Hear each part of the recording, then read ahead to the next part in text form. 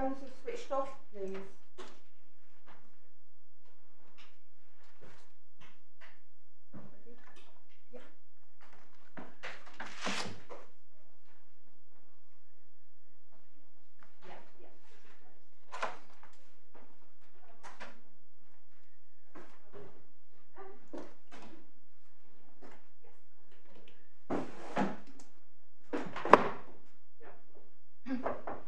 Okay, court rise.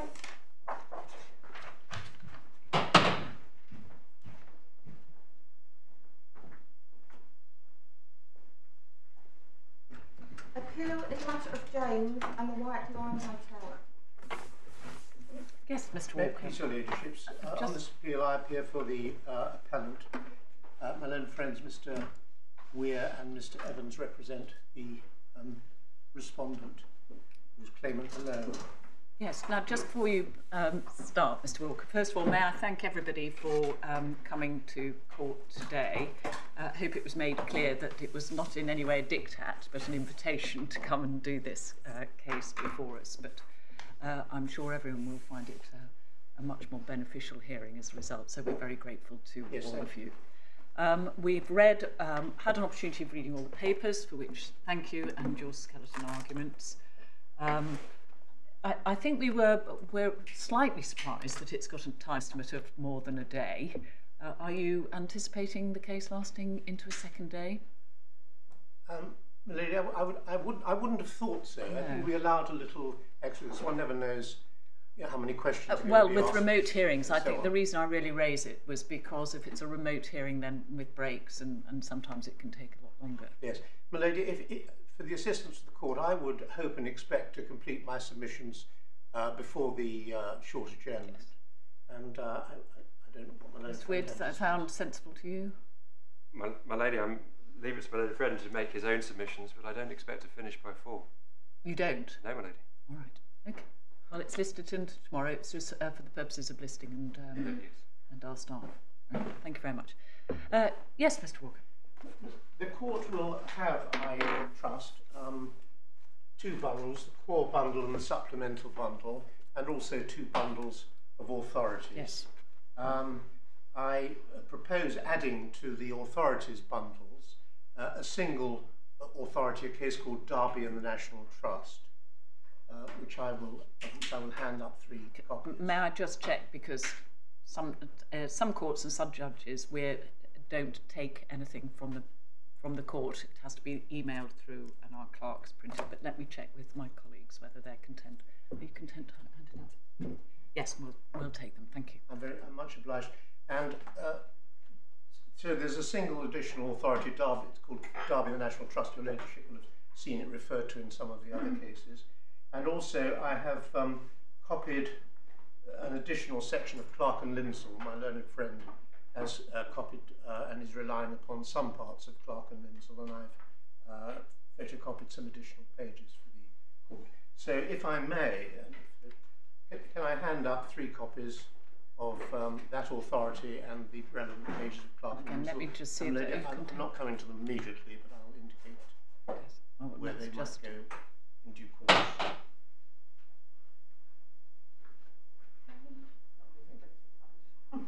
So, that side.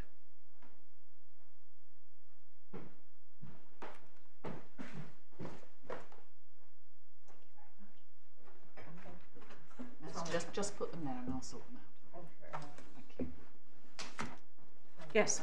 Your Ladyships, having indicated that you've read the papers, will be obviously familiar with the circumstances of this tragic accident, tragic fatal accident. May I start by just inviting the court to look at 2 or 3 of the photographs? Certainly. There's no issue arising out of these, but they give an indication of the circumstances which apparently which may be clearer than the pure narrative. Page 28 of the supplementary bundle. Now, we're going to, I suspect, throughout the day and into tomorrow, have difficulties with page numbers, because certainly on my bundles, a lot of them, the page numbers are obscured. I'm sorry, that is so, Melanie.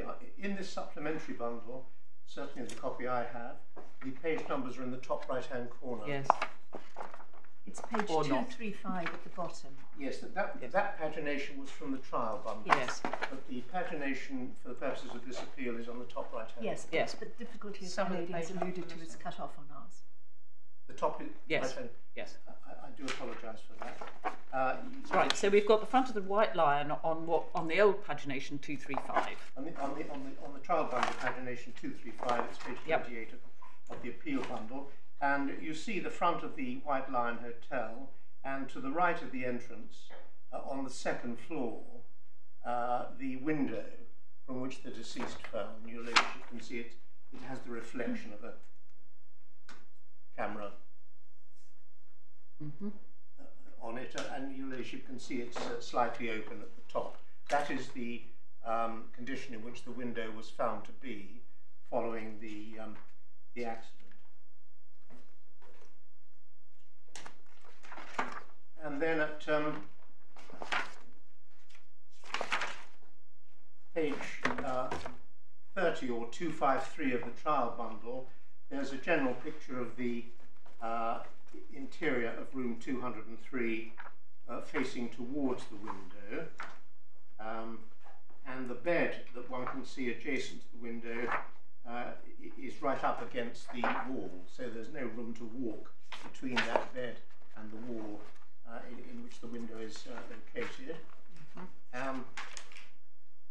There's another view of that on page 31, which is page 254 of the trial bundle.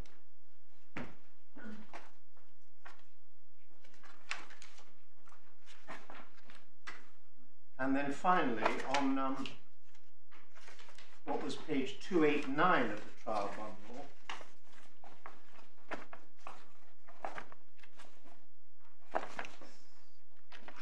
Sorry, 28. No, I haven't got a 289. The lady, it's I don't have a 289. No, the last page we've got 285. Yeah. 285. That's the one. Yes, Thank 285 is another, is a similar shot. Yes, we have it. Thank you very Yes, much. 285. That is a picture which was taken on a subsequent occasion, because your ladyship can see there are no clothes on the floor. Yes. And the window has been, they've managed to keep to open the window and keep it open for the purpose of the photograph, because as your ladyship knows, the window was self-closing. And so that gives an indication of the aperture through which the deceased fell, and the hazard that it presented, insofar as it did present a danger to people using the room.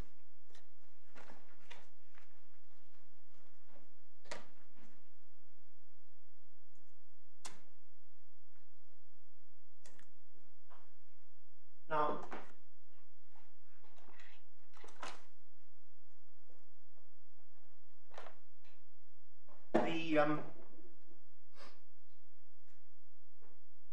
the defendant's case, my case, is that the claim was could not succeed because of the principle of law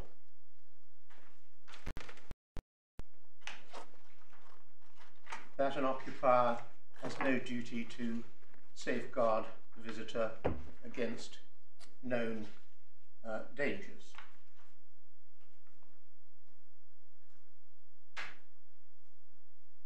That's a proposition which is supported by a number of cases, some of which I'll show the court in due course. But it's succinctly expressed in the judgment of Lord Justice McComb in Edwards and Sutton, which you'll find at page 5 of my skeleton.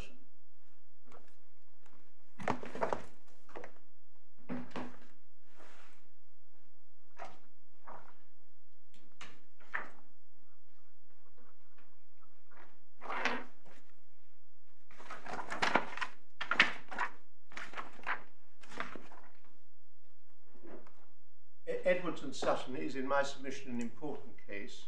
It was of course binding on the learned judge, and it is indistinguishable, my submission, from the circumstances of the present case. I mean, obviously it was a footbridge and not a window, but the principles are indistinguishable. The claimant had succeeded at first instance.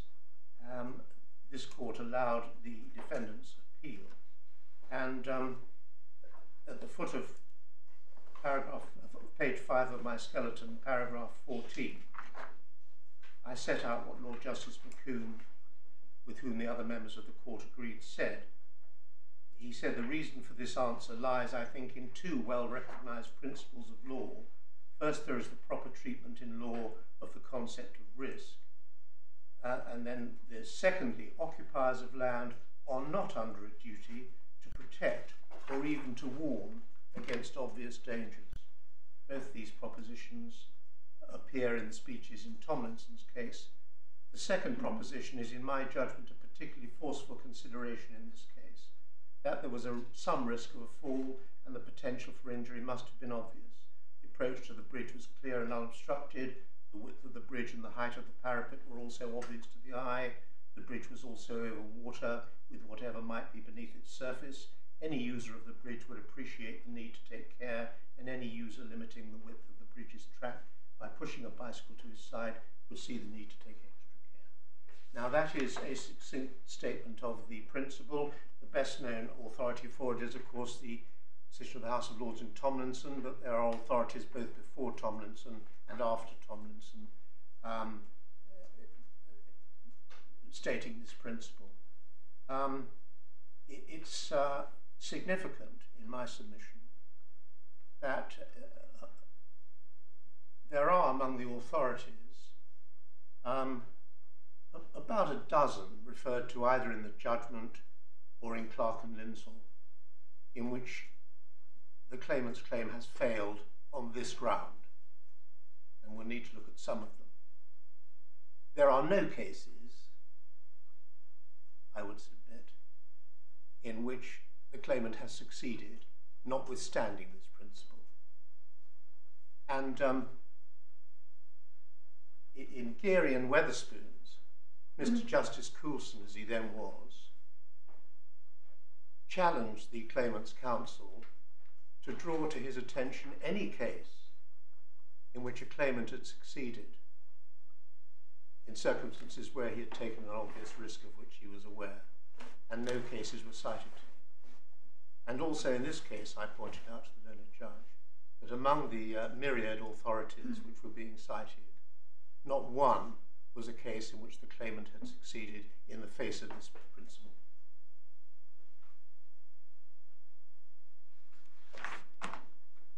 The learned judge found as a fact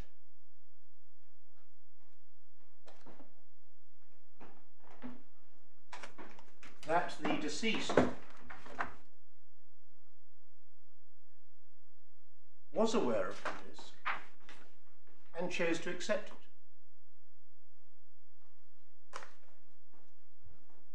And that finding at paragraph 76 of the judgment is set out in paragraph 1 of my skeleton argument. In my judgment, the deceased will have recognised that if you sit on a windowsill, part out of the window, that there's a risk that you may lean too far out or lose your balance slightly and fall. The deceased chose to sit on the windowsill and accept that risk. There was no hidden feature or element. Brackets, he knew that the sash window had to be held up. That is an unequivocal finding of fact, and that should have been, in my submission, the end of the claimant's case.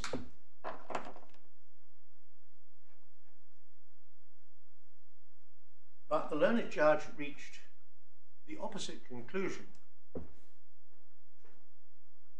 via a forensic route which he devised for himself.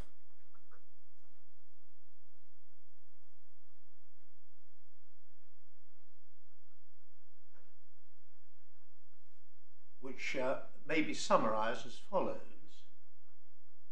that this principle is displaced where the defendant has been convicted of a criminal offence.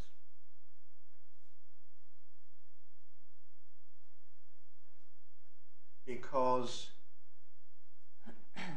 it's the policy of the law, or it must be the intention of, must have been the intention of Parliament when enacting Section 2.5 of the Occupiers Liability Act, that notwithstanding that provision, where there was criminal responsibility, it would necessarily follow that there would be civil liability.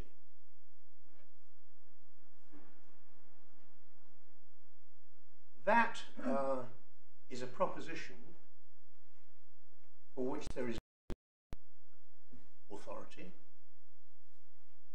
and which in my submission is incorrect and is inconsistent with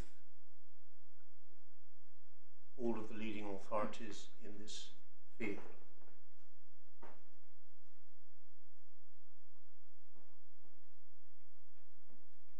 This appeal does not seek to challenge any of the judge's findings of fact.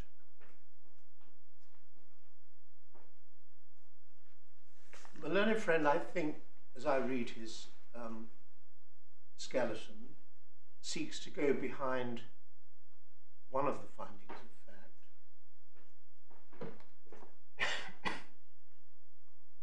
in that he asserts that the judge ought to have found that the defect in the window, whereby it wouldn't stay open, was in some way a hidden hazard.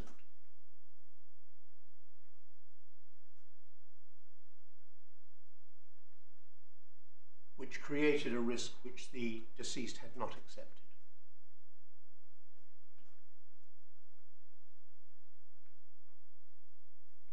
That is, in my submission, an impossible contention by reason of the express finding of the judge in paragraph 76, in brackets. There was no hidden feature or element. He knew that the sash window had to be held up. Also, quite apart from that finding, there is simply no logic in the submission. The fact that the window wouldn't stay open was obviously a defect in that the window wasn't doing what a window properly should do. But in fact, far from creating a hazard, it was an unwanted safety feature. Because consider what risks there were presented to visitors to the room by the open window with its low threshold. One can conceive of ways in which a visitor, in particular a child, could sustain injury.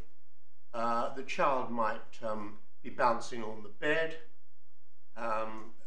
with the window open and fall out of the window. The child might be running past the window and trip. An adult, I suppose, conceivably might be doing something on the bed and then overbalance out of the window, or might be walking past the end of the bed and trip over his shoelaces or something like that, or faint while kneeling down and fall out of this aperture. All of those are, at any rate, theoretical possibilities. But none of those possibilities exist in the case of this particular window, because it wouldn't be open. It's only open, and it was only open on this occasion, because the deceased chose to open it. He chose to open it and to hold it open, and thereby to create the risk which manifested itself in this accident.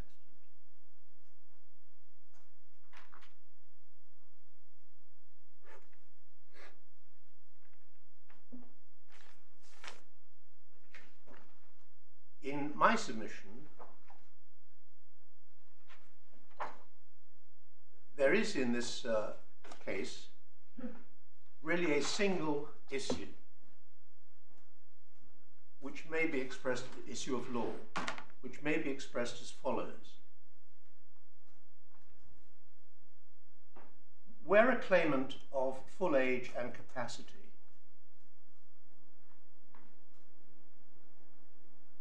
suffers injury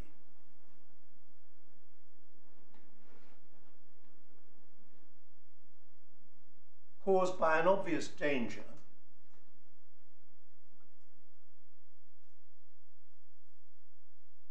the risk of which he has knowingly accepted,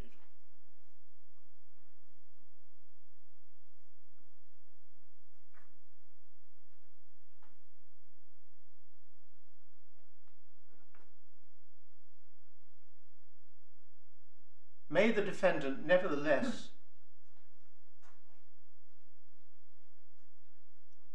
be held liable to him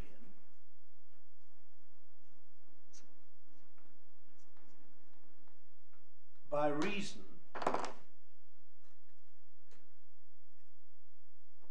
of his having been convicted of a criminal offence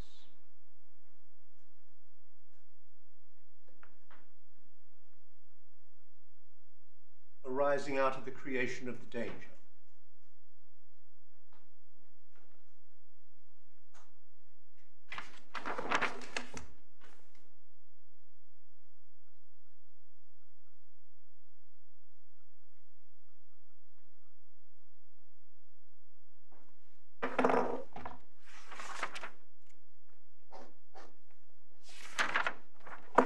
Could be framed more narrowly by reference to occupier's liability by referring to the claimant as a visitor and the defendant as an occupier and the risk as a risk due to the state of the premises.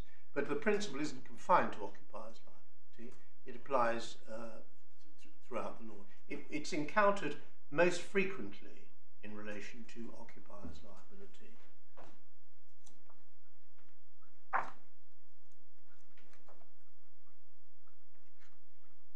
Because in the nature of things, the scenario will be a dangerous state of affairs,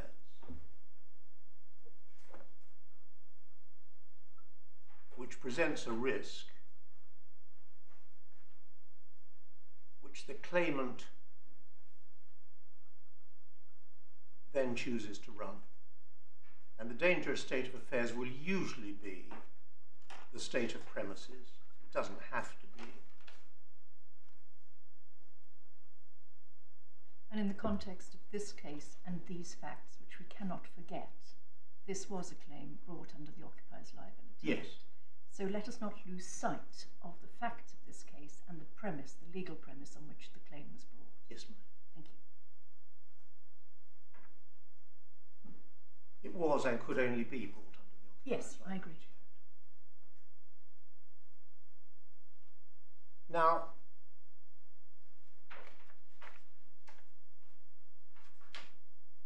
the argument, well, I described it below as the insuperable point, the known danger point, the insuperable point. The insuperable point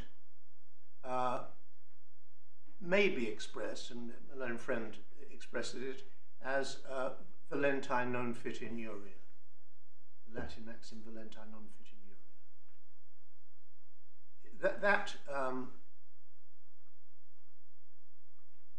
Latin phrase is not used very much these days in the modern cases, and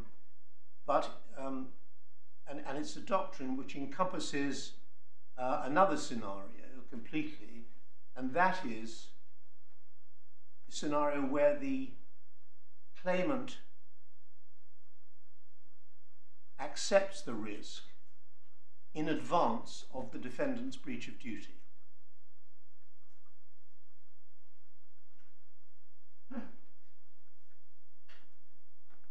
The proposition which I have contended, of course, is confined to cases where the risk already exists before the claimant's conduct in accepting it. There is a static risk, as it were. The other aspect of Valenti comprises cases in which the claimant is said to, and in some cases is found to, have accepted the risk of future negligence. the most obvious case of that is accepting a lift in a car from a very drunken driver. And in relation to that category of case,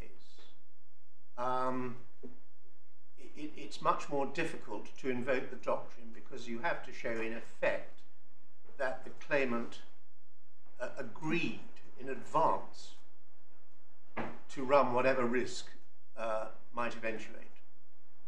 And the learned friend quotes one case in which, about 50 years old, in which the court said there has to be virtually an agreement between the claimant and the defendant before the doctrine will operate.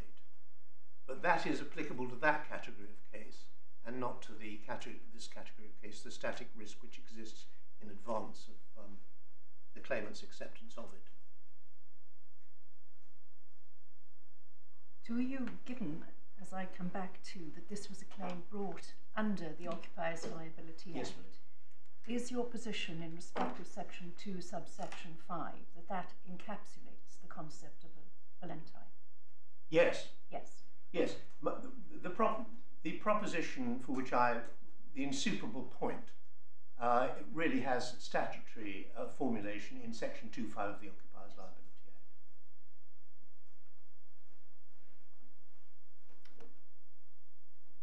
Act. So the various types of valenti that you've described, you would say apply equally to Section 2.5? Well, no, Section 2.5 is only concerned with the category of valenti where the risk exists in advance, by analogy, in advance of the claimant's acceptance of it. Yes. The other category of valenti, well, they're nothing to do with it. Would not be called by Section 2.5. But you're not saying that the test in the 2.5 type is other than that which is seen in the authorities of that type in valenti? No, not at all.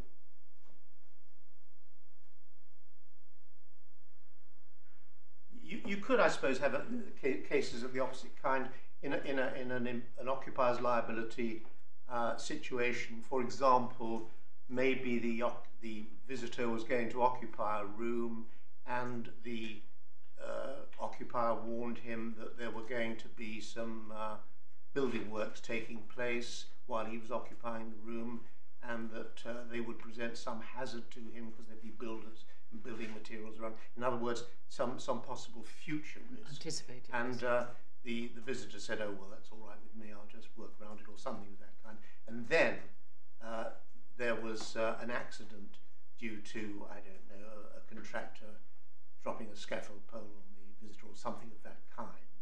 And if the defendant said that the claimant was valenti to that risk, he'd have a hard job, because he'd have to show that the claimant had willingly accepted that risk.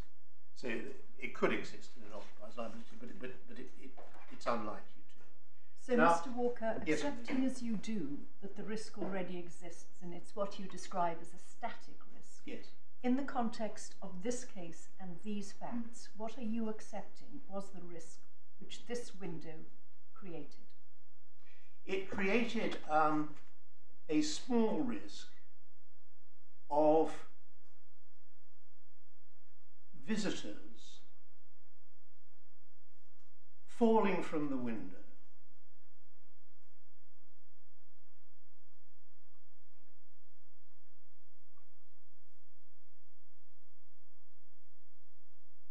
other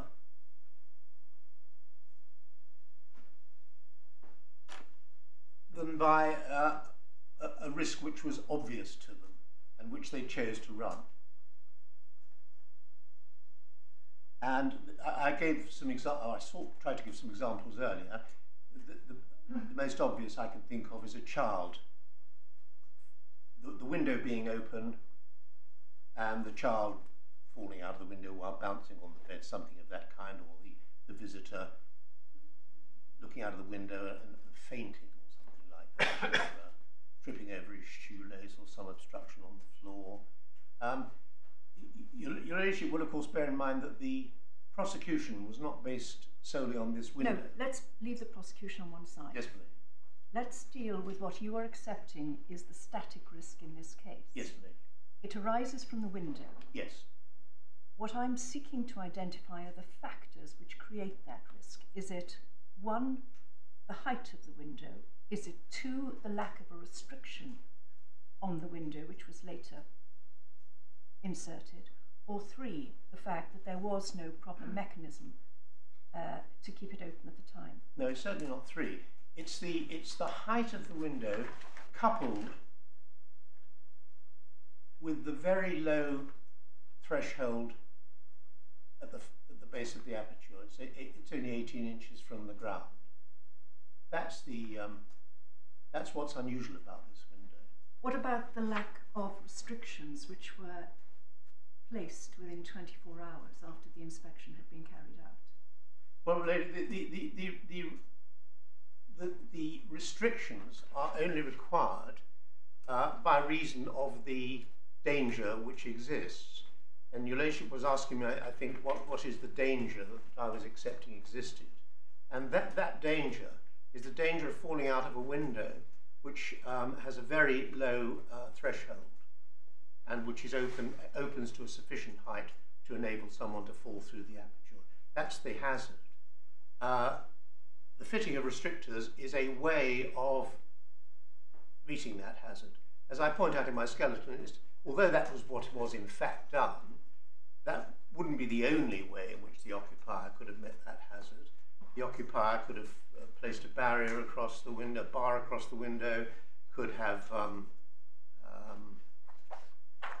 in theory at any rate, altered the window so as to raise the height of It's a listed more building, normal wasn't height. it? He wouldn't in fact be allowed to do so because it's a listed building. I think if we can stick to the facts of this Yes, case, I the think facts of this case he couldn't have done that. He could have fitted window restrictors which were removable. These days, I dare say, most of us have windows which have window restrictors which we screw into place when we're leaving the premises so burglars can't get in. But when we're on the premises, we remove the restrictors to enable us to open the windows. That could have been done. So you could have removable restrictors. The way in which it was in fact met was by simply knocking into the window frame some restrictors which were immovable. But the criminal offence was not failing to have window restrictors. The criminal offence was failing to ensure the safety of visitors or persons who were not employees. How the occupier chose to ensure that would be a matter for him.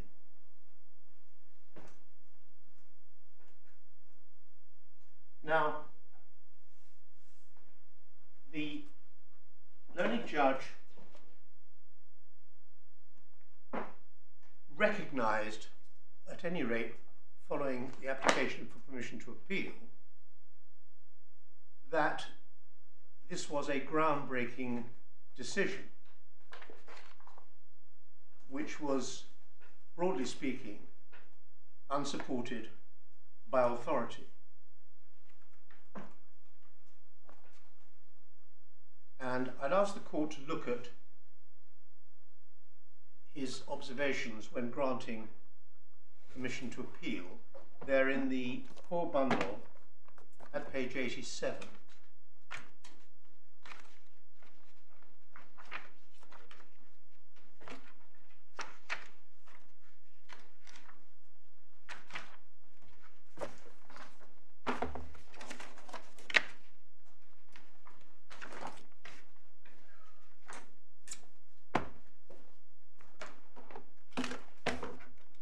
And grounds 1 to 7, these are all my grounds of appeal apart from novus actus interveniens, which would not be applicable on my case anyway. Grounds 1 to 7, he says, having considered Mr. Walker's written submissions, including grounds, and although they wouldn't cause me to alter any aspect of my judgment, I accept that an appeal on the basis of grounds 1 to 7 has a real prospect of success.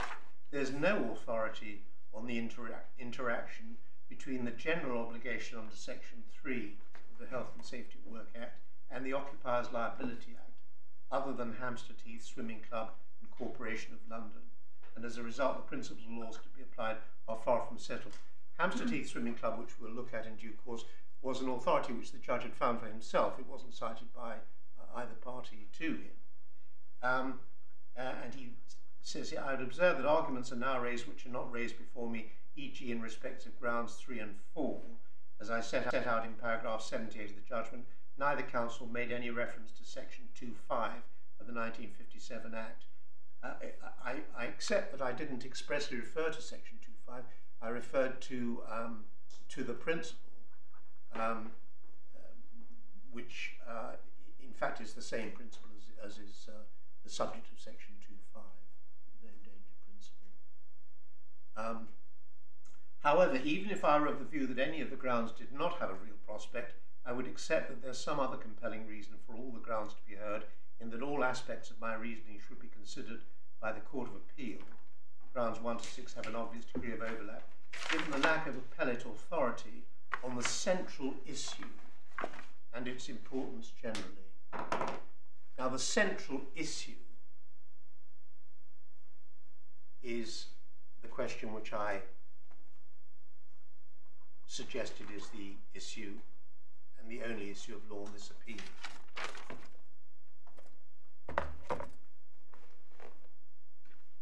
Namely, is the ordinary law displaced by the fact of the criminal conviction?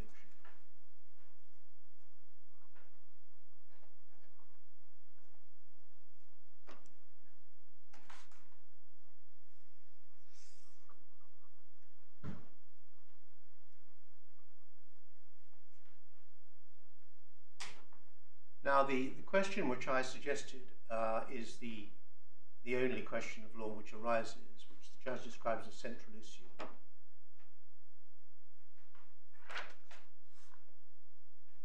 Namely, whether, notwithstanding the section 2.5 principle, the fact of conviction enables the claimant to establish liability. Was a question to which the judge obviously gave the answer yes, and to which the correct answer is no in my submission. And it's important to recognize in my submission what the central fallacy in the judge's reasoning is.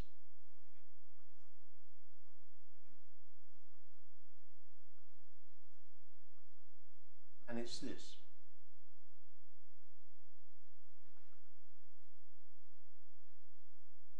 The effect of section 2.5 of the Occupiers Liability Act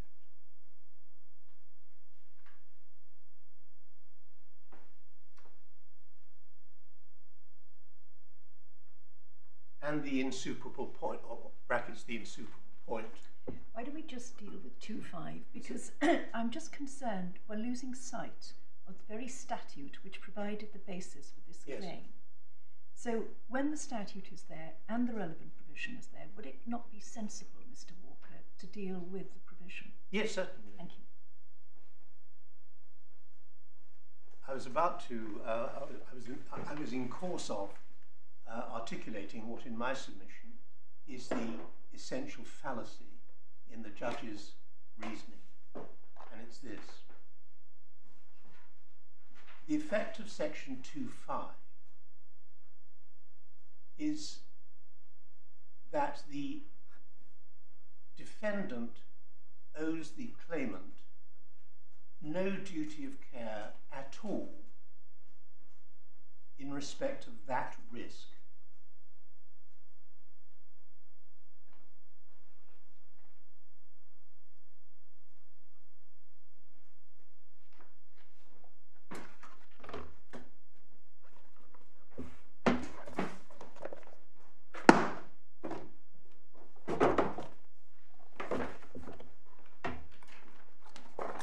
That's also, of course, the effect of the insuperable point. But I simply add it. Now, section 2.5 is set out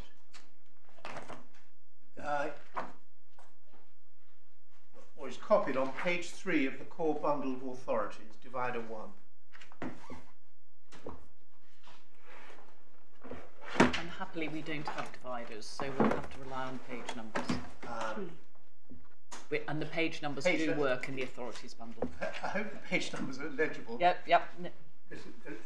No, they are on the authorities bundle, they're absolutely fine. That's really, bit sad not to have dividers, but we're fine with the page numbers. But, say, page 3 of the core bundle of authorities. Yes. The common duty of care does not impose on an occupier any obligation to a visitor in respect of risks willingly accepted as his by the visitor. The question whether a risk was so accepted to be decided on the same principles as in other cases in which one person owes a duty of care to another. So the effect of this is that the defendant owes the claimant no duty of care. It's not that he's not in breach of his duty, or that the action is in some way precluded notwithstanding a breach. There is no duty.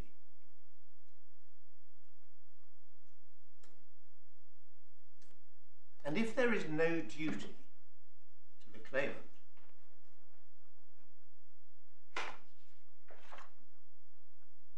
the defendant's conviction of a criminal offence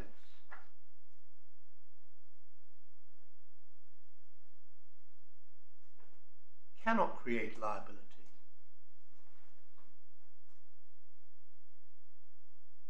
Because the criminal statute does not create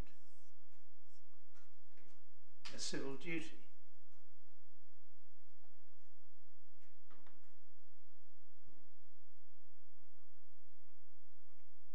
So in respect of this risk,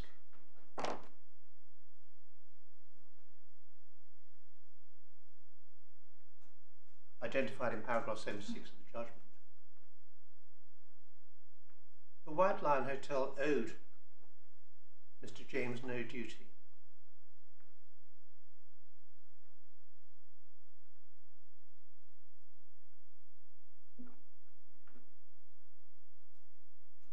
And the criminal conviction can't change that.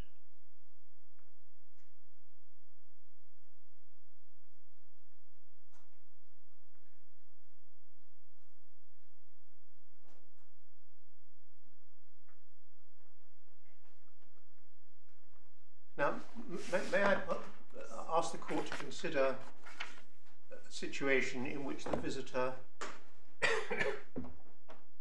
to this room chooses to jump out of the window.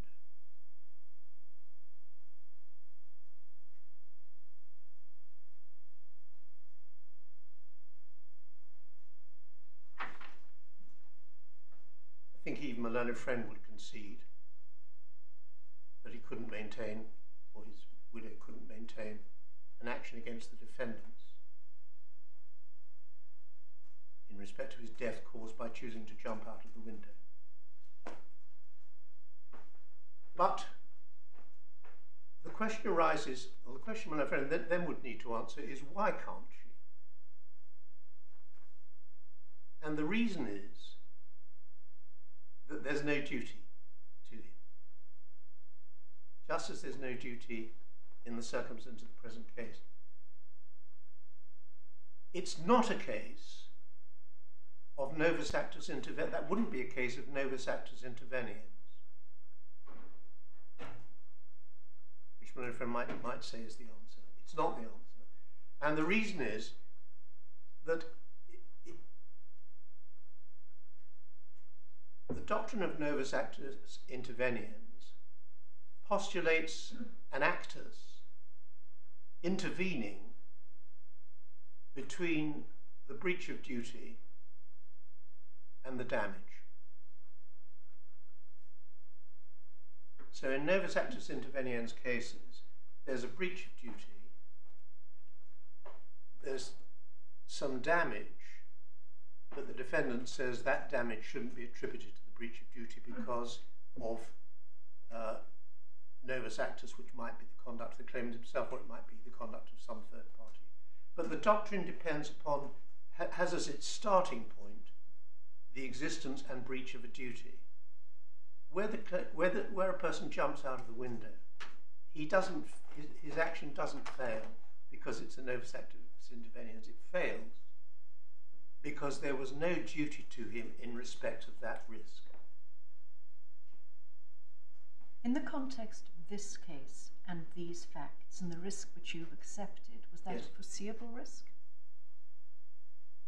Of doing what he did. As you put it, there was a small risk of visitors falling from the window other than by a risk obvious to them. Was that a foreseeable risk? Well, the small risk. Yeah. Oh yes, it would have to be a foreseeable risk. I agree, but I just wanted to clarify No, that yes. with you. Sorry, can I be clear about what you're accepting, Mr. Walker? You're accepting that the small risk that you described, somebody tripping over and falling out of it, Yeah. that's a foreseeable risk.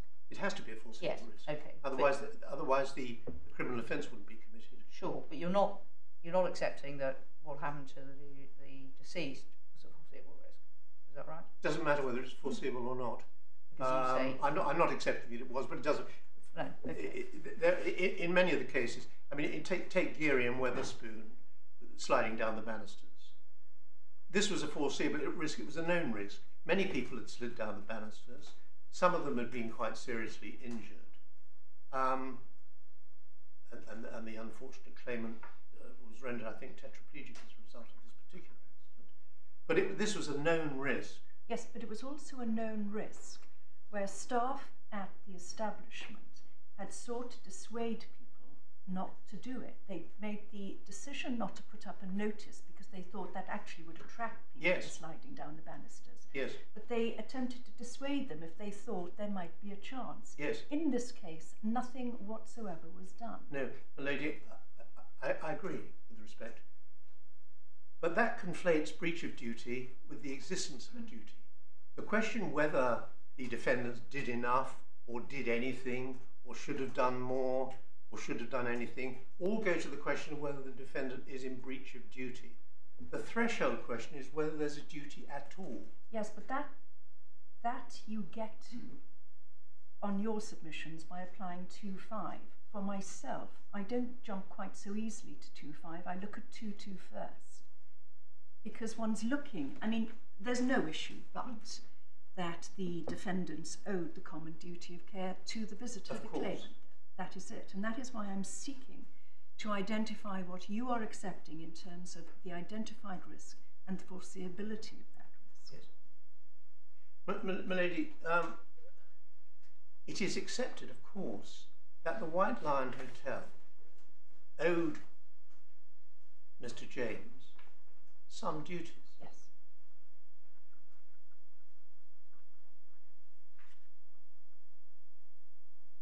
The duties were to safeguard him against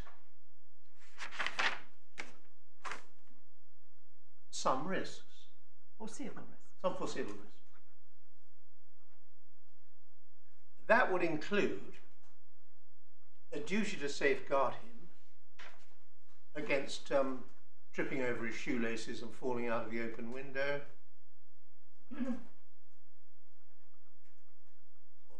or more generally suffering injury as a result of one of the risks against which it was the duty of the defendant to safeguard him.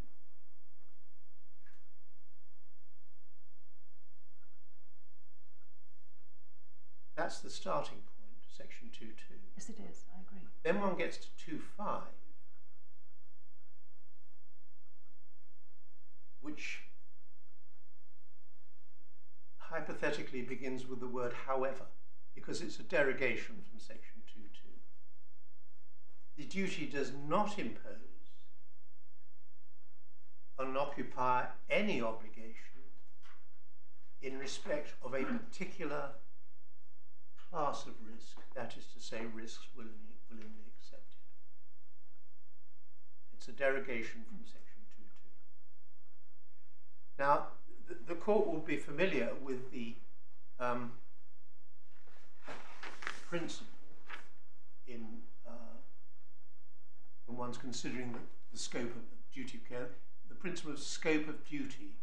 It's the words of is it Lord Bridge in Caparo and Dickman, it's never sufficient to ask whether whether the defendant owes a duty to the claimant. The question is whether the defendant owes a duty in respect of the particular risk which has caused damage, manifested itself in damage to the claimant. So this underlines Caparo and Dickman, Samco. Your court would be entirely familiar with the principle as it operates in those cases. Duty in respect of valuation of a security does not extend to it's to safeguard the claimant from risks due to the inadequate valuation of the security, but not other risks, fall in the property market and so on. So scope of duty is central to the question of whether a claimant can succeed in negligence against a defendant. Now,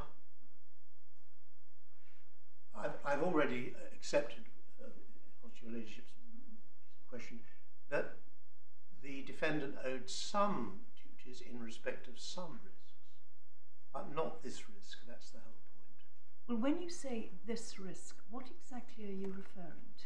I'm referring to the risk willingly accepted. No, forgive me. Fault is wholly mine, Mr. Walker. I haven't phrased the question correctly. Again, let's deal with the facts of this case. Yes. What do you identify as the risk which this claimant willingly accepted? He willingly accepted the risk that if he chose to sit on a windowsill and part out of the window with the window open, obviously, he might lose his balance and fall.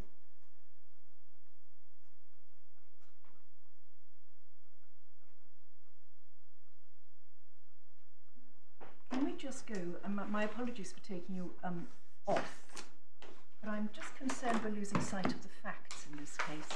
Can we just go to the judgment? Yes, ma'am. Where we have the specific findings of fact of the judge.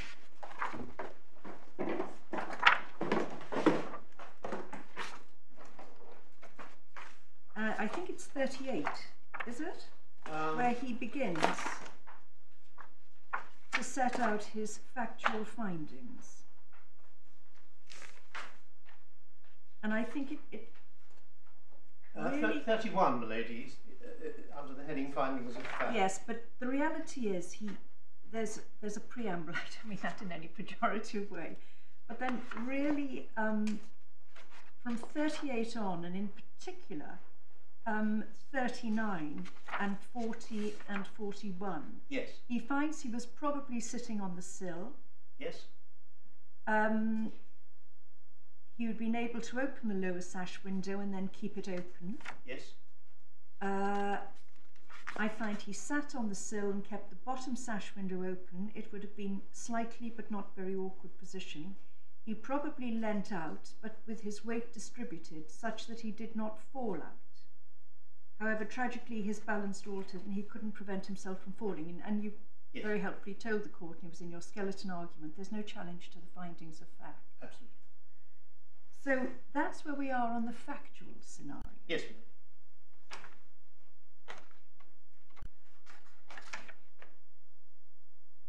So on that scenario, the risk is that he's sitting on the sill and keeping the bottom sash window open. Yes. In what the judge describes as a slightly awkward position. Yes. Probably leant out, but with weight distributed. Yes. And you're accepting on those findings of fact. Yes. And based on that finding,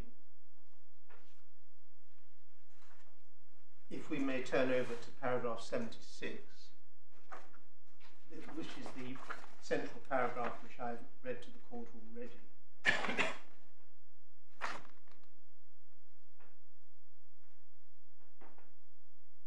The judge accepts that this was an obvious risk deceased would have recognised if you sit on a windowsill, part out of the window, there's a risk you may lean too far out, lose your balance slightly, and fall. The deceased chose to sit on the windowsill and accept that risk. Now that's obviously a value judgment, but it's a judgment which he's entitled to make and indeed required to make for the purpose of considering the defence. Mr. Walker, you referred a couple of times to tripping over shoelaces as a part of the... I know you were just giving it by way of example of a small risk, but somewhere in the judgment, and for some reason I just can't put my hand to it, the judge talks about the fact that people would want to open the window and go to the window, and also that the realities of life for hotel owners were that people would try and smoke out the window. Page 69, my lady. Paragraph 63B. That was the In brackets, which is the very purpose of the sash window, only to open. Yes, It's just I thought that for completeness sake, when we're looking at this aspect raised by my lady, that's part of the findings and the total picture that lead up to the what you call the central finding. This, yes, and indeed that was a submission that I made. It was put to me there was no social utility in not having window restrictors, and I said, well, there was actually, because where there are windows, people, especially in warm weather, people want to open them, and Mr. James and his companion would no doubt have been very miffed if they'd found that they couldn't open the window. People, yes, it's foreseeable that people will want to open the window.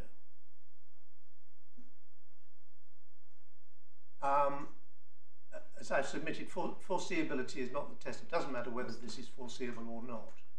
The question is not whether it was foreseeable that he would accept the risk. The question is whether he did accept the risk. I don't accept, if it were material, that it's foreseeable that someone will sit on the window ledge, halfway out, precariously balanced, such that if he overbalances, he will fall. No, I understand that. Meters. So I don't accept that it's foreseeable that any more than that it's foreseeable that someone's going to jump out of the window. I mean, in a sense, anything's foreseeable. Any more than someone would jump out the window? Do you really mean that? No, I don't really mean that. I mean. No, it's putting it too high. But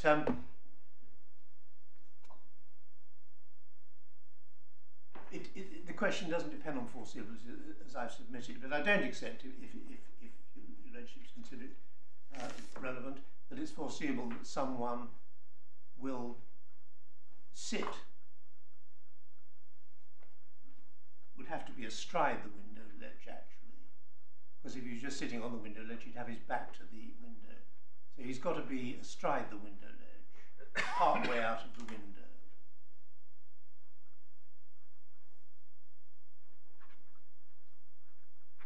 But even if the occupier did foresee that, he'd be entitled to say, well, if that's what someone chooses to be foolish enough to do, then that's really his own lookout.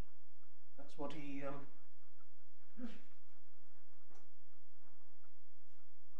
It's not for me to stop him. So, Mr. Walker, I was trying to imagine what the deceased was doing when he fell, given the small size of the opening. So the way that you picture it is that he was sitting astride the window, because the judge just says he was sitting part way out of the window, but he doesn't explain to what extent he was outside the window, and that's what I'm struggling to understand.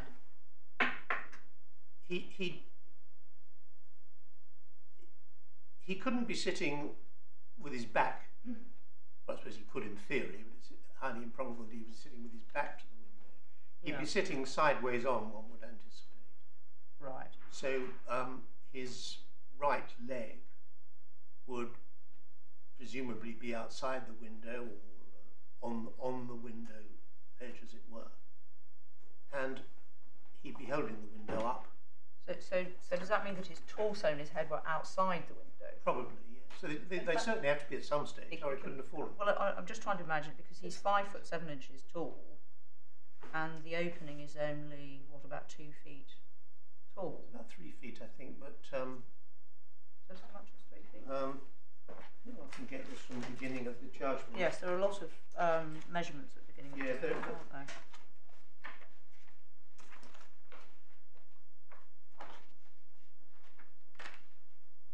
Yeah, it's in paragraph 5 of the judgment. Yeah.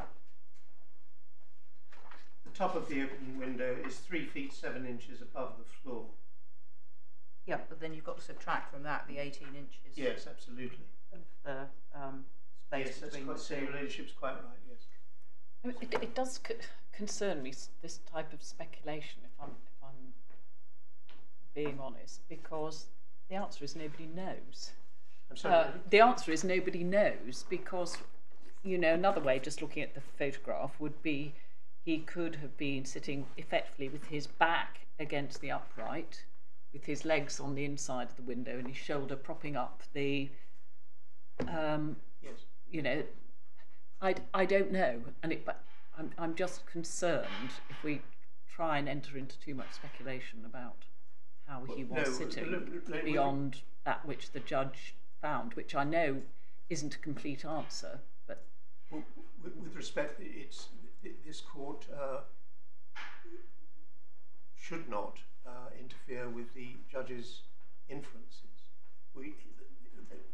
No one can know exactly what he was doing, and the judge had to do his So best. I'm just trying to understand what the implications are of the judge's findings. I'm not trying to speculate. I'm just trying to understand, given the size of the orifice, what it is that the judge is finding. The judge doesn't articulate exactly where he finds the deceased torso to be while he's sitting on the window ledge. Whether he's crouched down, whether he has the window In fact, resting on his I shoulder. think he says somewhere that he wasn't crouched inside the room. No, that was my suggestion. He's more likely. My suggestion was Right. he's likely to have been to the right of the window, to the end at the end of the bed, Right. leaning out of the window. The judge thought that would be an awkward position, and the judge thought it was more likely he was sitting on the sill. But Right. it doesn't actually matter, because what one does know is that he must have been in a precarious position, because otherwise he couldn't have fallen.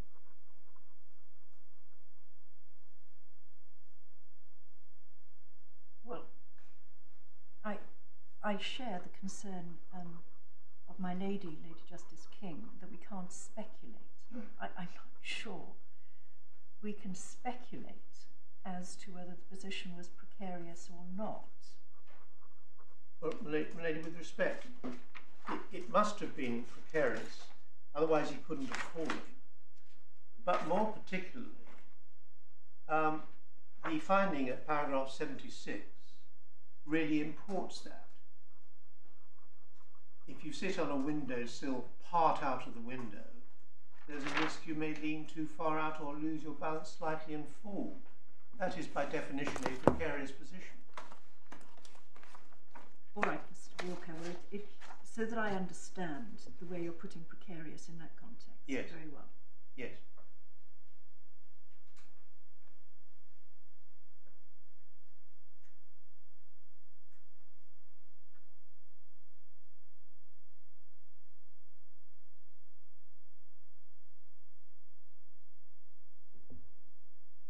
Lady, before the recent discussion, I was addressing your ladyships on the proposition that when considering whether a defendant is in breach of a duty of care or owes a duty of care, one needs to consider the scope of that duty. This is Byron Dickman, Sam Care. The fact that the occupier, the defendant, owed the deceased some duty to safeguard him against some risks, doesn't mean that it owed him a duty to safeguard him against this risk.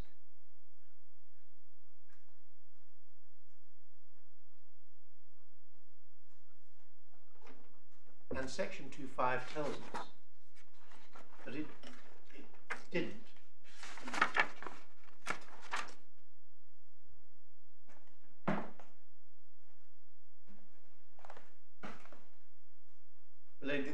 The additional authority I handed up this morning, I won't ask you the court to read it at the moment, but it's a case called Derby and National Trust.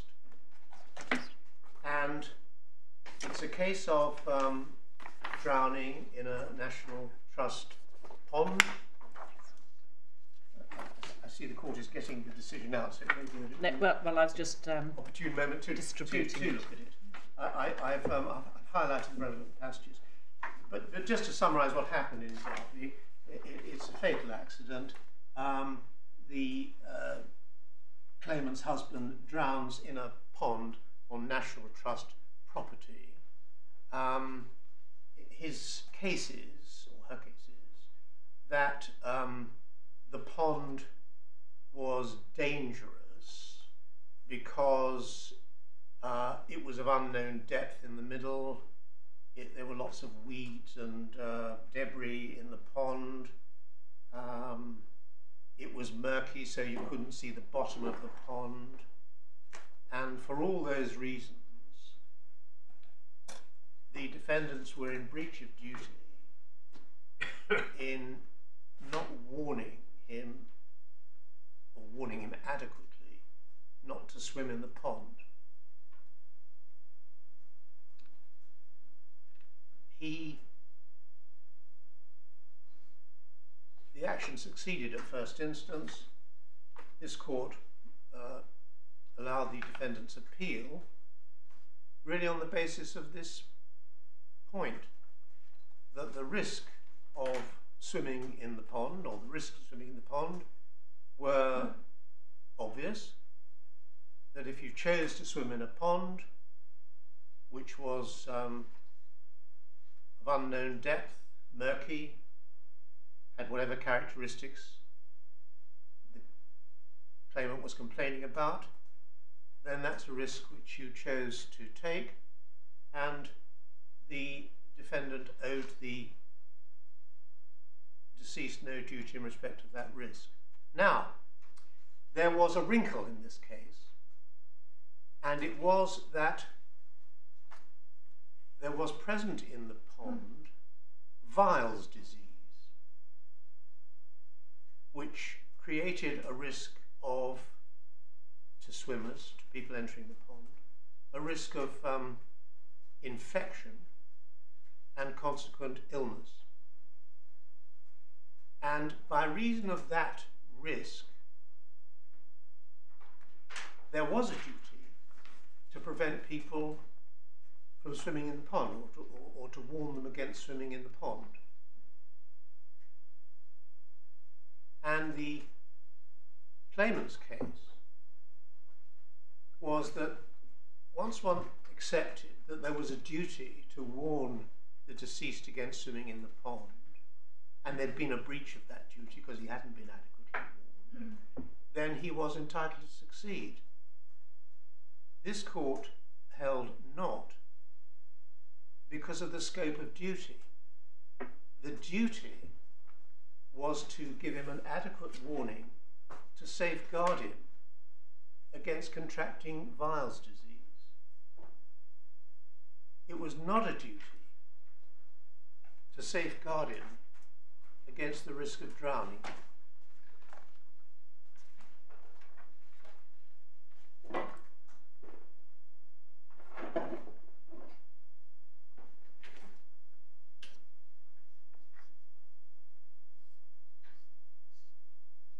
And I have marked up on the report the paragraphs from the judgment of Lord Justice May, with whom the other members of the court agree. Starting at paragraph 21. Since we have the case out, I'll deal with this. Thank you. Sorry to take you out of turn. Paragraph 21, the risk of Weil's disease required a notice. It's permissible, submitted Mr. McLaren, who was of course representing the claimant, for the court to conclude that there was a duty to take a step for the purpose of guarding against Weil's disease, which would in fact have prevented death by drowning. The cost and expense of the sign would not have been great, and the sign, whose main purpose may have been to prevent the effects of Weil's disease, would also have given effective warning against the danger of drowning. Unpleasant though Weil's disease, I have no doubt, is, it was not the kind of risk or damage which Mr. Davies suffered, and any duty to warn against Weil's disease cannot, in my judgment, support a claim for damages resulting from a quite different cause. And then he refers to the opinion of Lord Hoffman in Samco, which he quotes extensively, and I've highlighted the quotation. I won't read through it now, but if I may go to paragraph 25 of this judgment, Lord Hoffman then proceeded to give the example of the mountaineer with which practitioners are very familiar. Thus, a case which promotes a duty based on the risk of a swimmer catching Weil's disease will not, in my opinion, support a breach of duty founded upon a risk of drowning. The risks are of an intrinsically different kind, and so are the dependent duties. I do not think this principle is negated by Mr. McLaren's reference to Jolly and Son, since Lord Hoffman himself emphasised at page 192 that liability cannot depend on a failure to guard against a risk of a different kind from that which should have been foreseen. Failures which are not causative do not give rise to a liability in negligence. And the other members of the court agreed. Now, applying that principle to the facts of the present case, I have accepted that the defendants had a duty to Mr. James to safeguard him against some risks. And in answer to questions from the court, I've indicated the kind of thing that might have occurred. But that doesn't mean that they owe a duty in respect of this risk.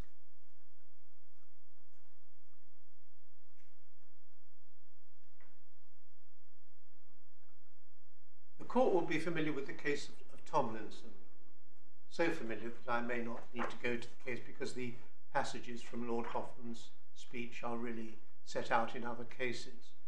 But the court will be very familiar with the principle which Lord Hoffman articulated, that if people choose to take risks, then that is a matter for them. And although the defendant might, out of a sense of paternalism, want to stop him from doing so, he's under no duty to stop him from doing so. If people want to dive, swim, kayak, whatever it is, that's their duty. And translated the facts of this case, if people want to sit on mango ledges in precarious positions, in circumstances where they might fall out, then that is the choice they make.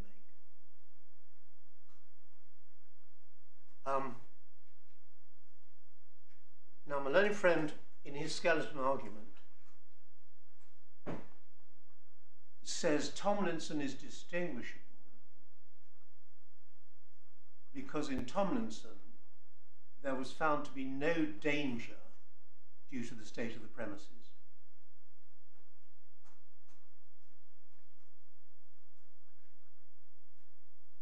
Whereas in this case, there was a danger.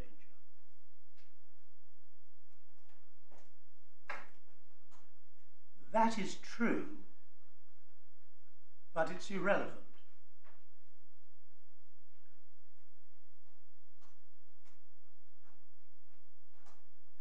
The passages from Lord Hoffman's speech to which I was adverting are to a different part of his speech. What Lord Hoffman says is, as step one, I don't believe there was any danger due to the state of these premises. That was not the view of all of the members of the House of Lords. Two of them felt that there was a danger due to the state of the premises. Lord Hoffman went on to say, I don't believe there was any danger due to the state of the premises, but if I'm wrong about that, if there was a danger, the claim still can't succeed because of this other principle, that that there's no duty to safeguard a claimant against obvious risks. So that's the second ratio of Lord Hoffman's speech. But consider if in Tomlinson the relevant pond had had Vase disease in it, as in Derby National Trust. Would that have made a difference? Answer, no, of course not. There would then have been a danger due to the state of the premises, i.e. the danger of contracting Vase disease. That wouldn't have been the danger.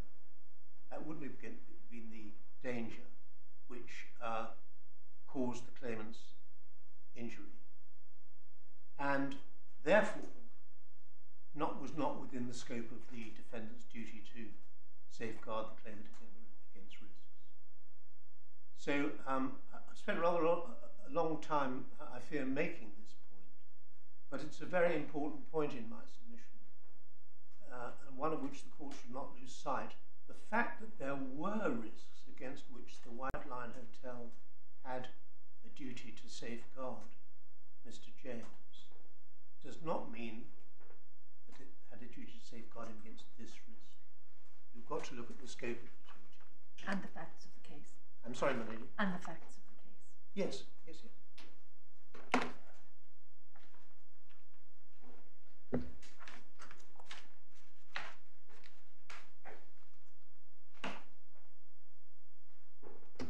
Now, where do we go next?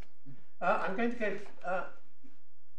I was going to go through parts of the judgment. We started by looking. Yes, thank you. We've started to look at the judgment, and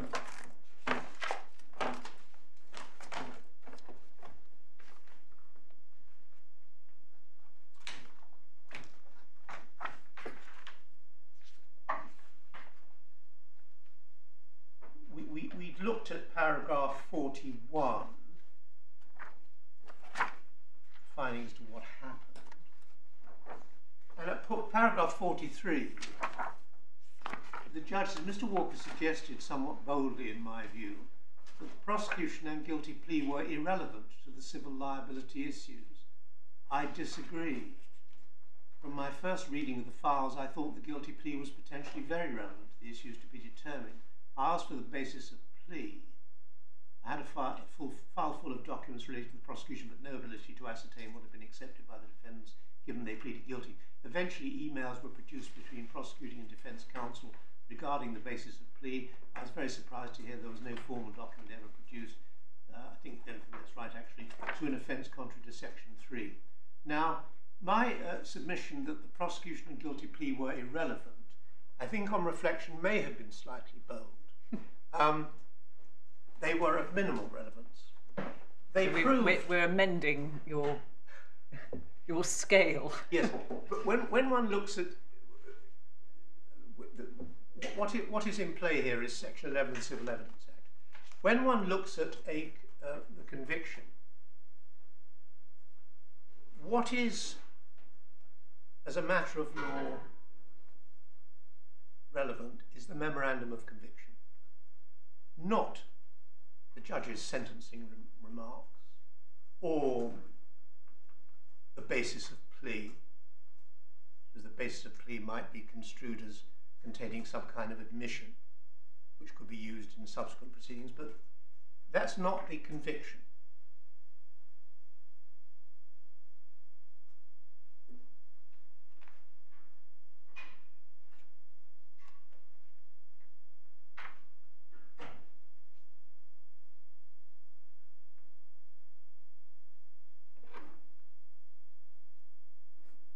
So are you saying the basis of plea, and this is a completely open question, Mr. Walker, I'm yes. just not sure what your position is. We've got the basis of plea in the supplementary bundle, yes. don't we, page 20 and 22. Yeah. And so are you saying this is of minimal relevance? I'm just trying to gauge yes. weight. Yes. That's right. The basis of plea is not the conviction. No, I've got that. So I just want to know what is the relevance of the basis of plea? on your contention. It could be used in subsequent civil proceedings as, I suppose, an admission, an out-of-court admission by the defence. Forgive me if I'm putting words in your mouth, but is the essence of it this? It goes to a question of weight. I A wouldn't weight put, to be attached to it. my lady, I wouldn't, with respect, put it that way. Right. The judge thought the basis of plea was significant. In my submission, it wasn't. It wasn't of any significance, and I don't shrink from saying that. The judge's sentencing remarks are not the conviction. I don't accept that they were relevant. What is relevant is the conviction itself. What is the indictment is in the supplementary bundle at page 17.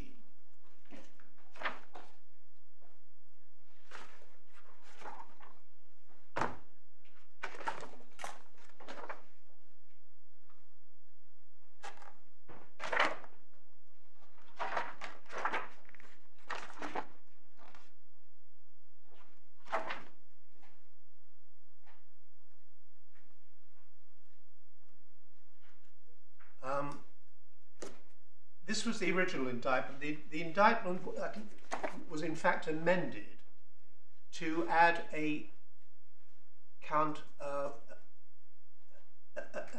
against the partnership as against. There were previously two counts, 1 and 2 were against Mr. and Mrs. Lear, for reasons which are not material to this appeal, didn't want there to be a conviction of them in their individual names. I think it might have affected their ability to go to America or something. What they preferred was a conviction of the White Lion Hotel, i.e. the partnership. And so what the prosecution did really to accommodate them was to add a count which was equivalent of count 1, except that it was a prosecution of the partnership. So it's count 1 was the relevant count? Yes, yes. Well, I grapple with. I accept that the purpose of Section 11 of the Civil Evidence Act, it is the conviction. Yes. But the conviction doesn't necessarily tell you everything, and the basis of plea can be important because it identifies what was the basis of that conviction, the factual basis of it.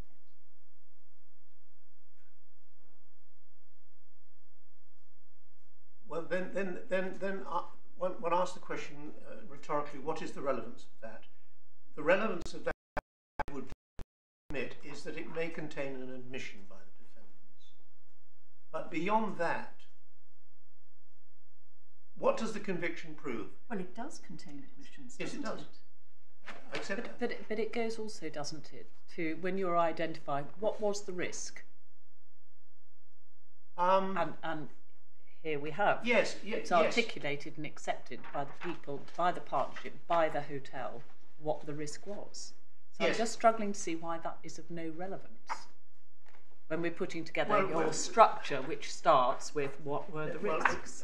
When I accepted my submission that it was of no relevance, may have been somewhat bold. But No, but that was the conviction itself. You then said that the basis of plea and the sentencing remarks, you then said the conviction was of minimal relevance, Yes. but the basis of plea and the sentencing remarks were of no relevance, and I interpret that as you meaning they should not have played any part in the judge's consideration. I think my Lady Justice Nicola Davies is testing you on that. Yes. As I am myself.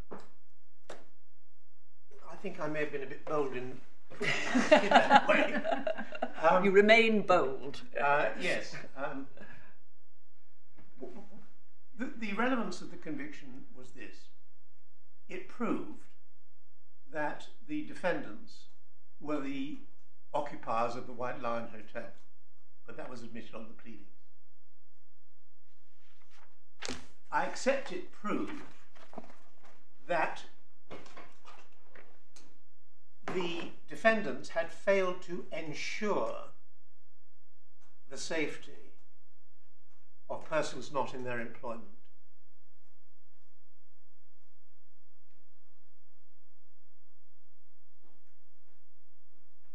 Now, that meant that it failed to ensure that they were not exposed to some foreseeable risk.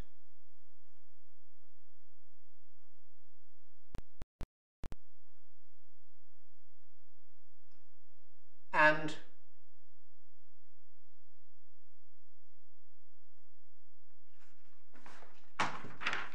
it proved that the defendants were not contending, would not have been practicable to do anything about that risk, because that would be the statutory defence.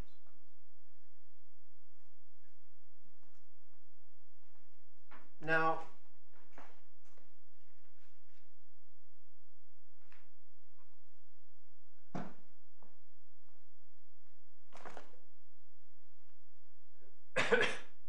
what this does, and my apologies, Mr. Walker, speaking entirely for myself, what this basis of plea does is identify the particulars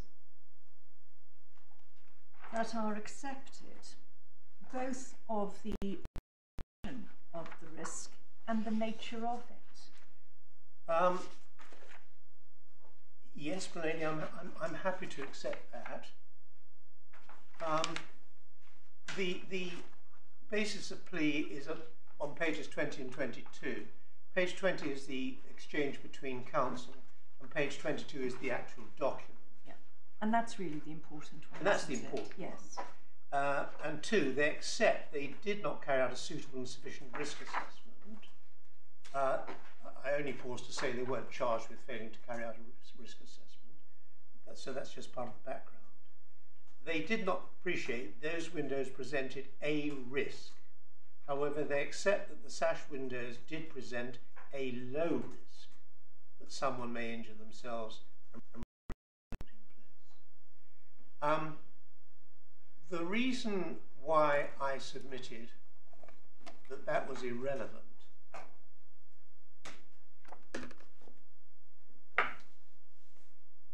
was that the relevant question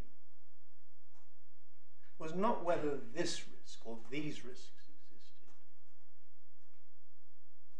but whether the defendants were under a duty to safeguard Mr. James against the risk which eventually he accepted. And I don't shrink from the submission that the conviction and the sentencing remarks, if need be, are not relevant to that issue.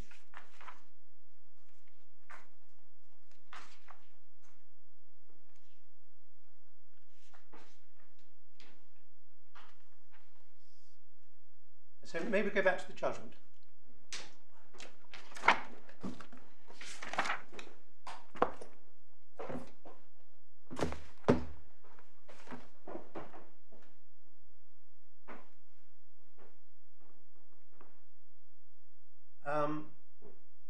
At 46, I just want to clear this up. The basis of plea to the Section 3 offence, which was accepted with the prosecution, was in essence that it was admitted that the window, given its size and position and lack of restricted, presented a low but material risk to adults and not just to children. The basis of plea doesn't say anything about adults or children. It just accepts a risk. I accept that the basis of plea was not that the risk was only to children, but it doesn't expressly say that it's a risk to adults as well as children. It simply says there is a low risk. And I am prepared to accept, and I have accepted, that the window presented a low risk, or some low risks, to adults.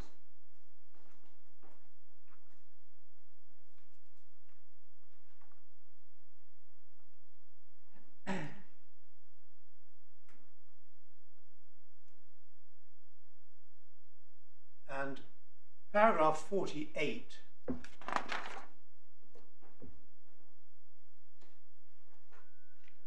judge said the risk identified by the prosecution actually been addressed.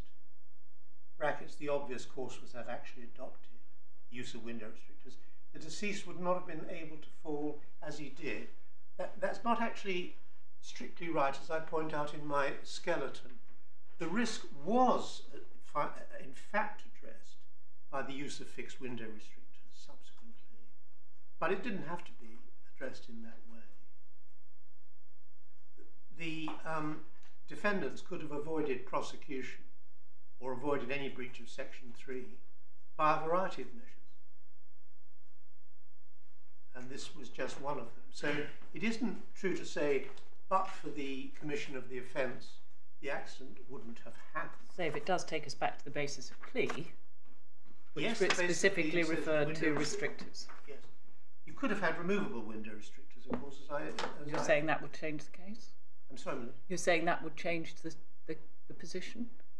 It would change the position if there had been removable window restrictors and the hotel guests had been able to remove the restrictors, want to remove them in one's own home, then someone wanting to open the window would simply remove the restrictors, obviously. So it would make a difference. But anyhow, this is a very small point. Mm-hmm. Now, the judge then goes on to the law.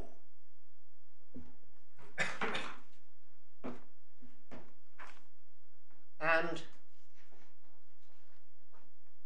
there's a reference in paragraph 53 to a case called Lewis and Six Continents.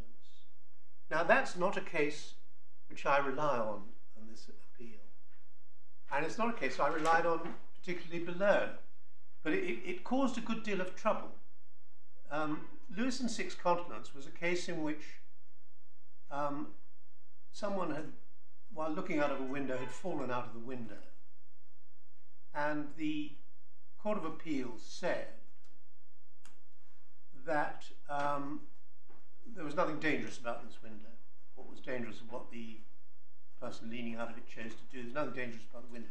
And the defence team, not those instructing me, I hasten to add now, but those acting for Mr. and Mrs. Lear in the criminal proceedings, decided to argue that this was a point of law and that the prosecution should fail in limine because the case was indistinguishable from Lewis and Six Continents. And they argued this out before the trial judge and lost. They appealed to the Court of Appeal Criminal Division and they got very short shrift, and with due respect, rightly so, because this wasn't a point of law. The Criminal Division said this isn't a point of law at all. This is simply a question of fact. Does this window present a danger or not? And this window is not the same as the window in Lewis and Six Continents. It has a lower threshold, and it's a matter for the jury whether it's. And so the criminal proceedings were as it were postponed. The trial was postponed while they made the submission, went to the Court of Appeal at considerable expense and expenditure of time and costs on what was, in my submission, completely misconceived excursion. Lewis and Six Continents is not an authority on which I rely. In that case, the view was taken that there was no risk, didn't present a danger. I have accepted, and the defendants accepted by their plea, that in this case there was some danger. So I'm not relying on Lewis and Six Continents, and the judge dealt with that in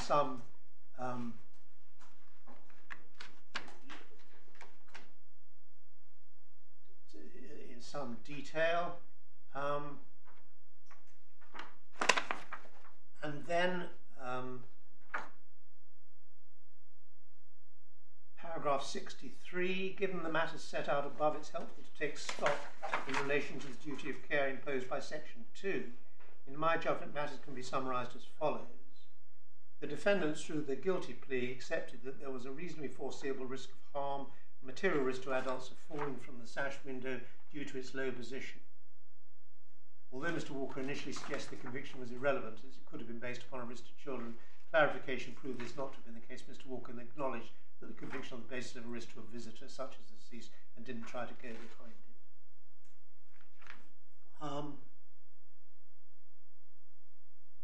And then he seeks to distinguish Tomlinson because he says in this case it's possible to identify the state of the premises which carried the risk of injury, the ability to fully open the lower sash of the window with a low sill, giving rise to the risk of a person falling out. Lord Hoffman in Tomlinson referred to water as being perfectly safe for all normal activities, the actions of the claimant in that case being abnormal. Here the window was not safe for all normal activities. As I submitted a little while ago, Tomlinson, as a matter of fact, was a case in which there was no danger, but that was the first ratio of Lord Hoffman's speech. The second ratio was that even if there was a danger, there was no duty owed. And as I pointed out by reference to Derby, supposing there'd been some danger of, e.g. Va's disease, that wouldn't affect the decision. Mr. Walker, I'm sorry to interrupt. Yes, please. When you refer to the second ratio of Tomlinson, do you really mean the part of the speech, the reasoning that's obiter? Well, my lady, I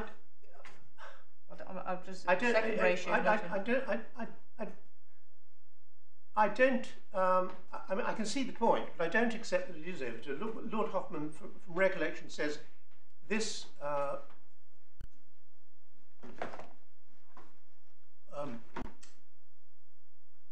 this water was perfectly safe. But if I'm wrong about that, but did he say? I mean, I haven't got the passage, but did he say he was wrong about that, or did he? He says I will go. I mean, surely it's obiter if he was saying. Shall I go to Tomlinson now? Well, I'm not sure it really matters very much. It's just that I've never heard of the concept of the second ratio, and it seems to me if the primary ground of the decision was that there was no risk from the state of the premises, then what Lord Hoffman had to say about what the position might have been if that primary finding was wrong is obiter. Lady, it's possible with respect for a decision to have more than one ratio decidenda. Right.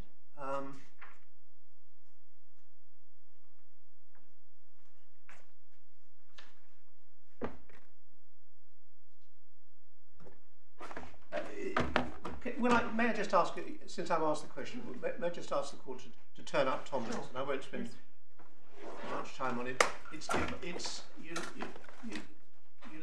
lordships don't have dividers on the authorities bundle. No. It's the core authorities bundle.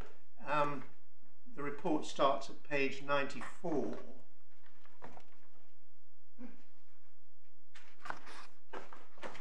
I think you may be on our pagination bottom right hand corners. You're probably around pages 129 and 130. 127. 127. 127. Yep.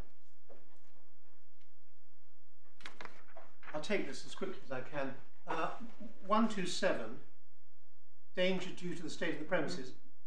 Lord Hoffman says the first question, therefore, is whether there was a risk within the scope of the statute, a danger due to the state of the premises. Yeah. And he goes on that question. Paragraph 29. 29, no. But he then says, 29, I shall nevertheless go on to consider the matter on the assumption that there was. Then that makes it obiter, doesn't it? I'm sorry, lady. That makes it obiter, doesn't it?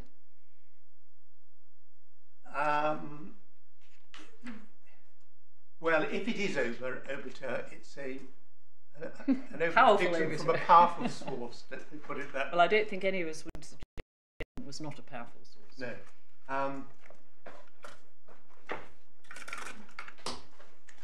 And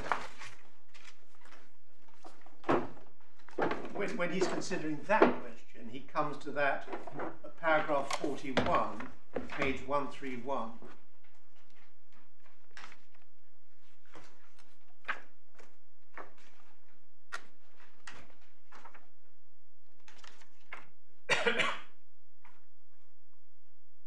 Where, having having said that he doesn't regard financial cost as significant, says there are two other related considerations far more important. The first is the social value of the activities. The judge in this case thought there was no social value in having windows which could open. I don't accept that as a proposition.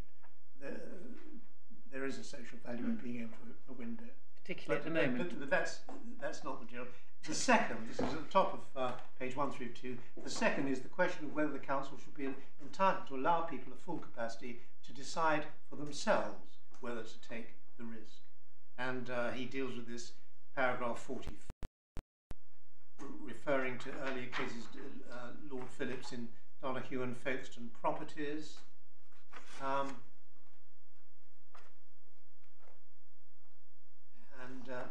I'm not going to read this. These passages are very well known. Yes. Mountains and buckets and spades. And he says at paragraph 50,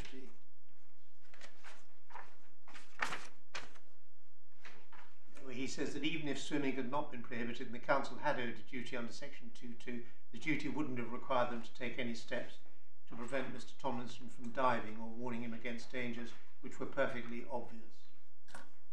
The relationship suggests to me that's an over to dictum.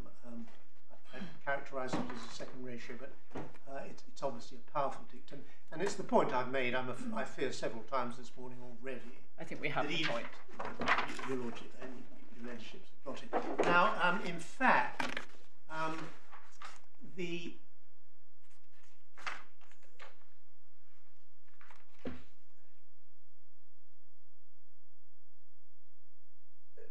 Lord Hutton thought that there was a risk due to the state of the premises. And one finds this in Lord Hutton's speech at page 138.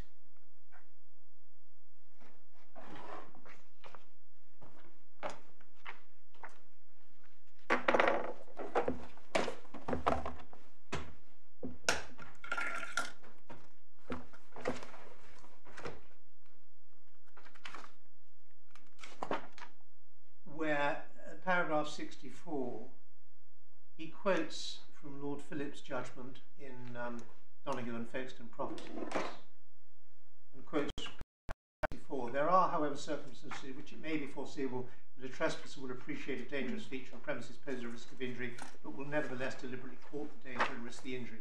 Seems to me that at least where the individual is an adult, it will be rare that those circumstances will be such that the occupier can reasonably be expected to offer some against the risk.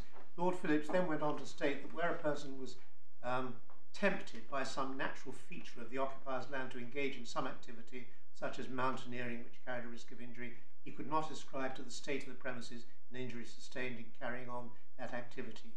And then he says, however, in the present case, as I have stated, I incline to the view that the dark and murky water can be viewed as the state of the premises. So, unlike Lord Hoffman, he thought there was a danger due to the state of the premises, but he considered the risk of the claimant striking his head on the bottom of the lake was not one against the defendant, might reasonably be expected to offer him some protection, and accordingly they weren't liable because they owed him no duty. And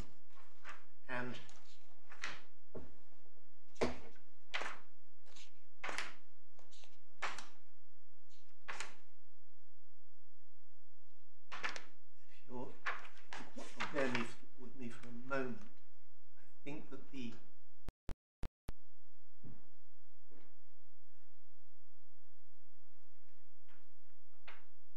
at least one of the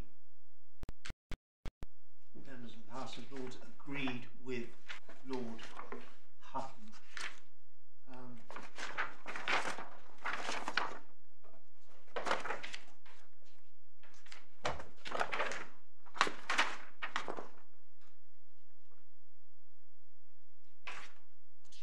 I can't immediately find it.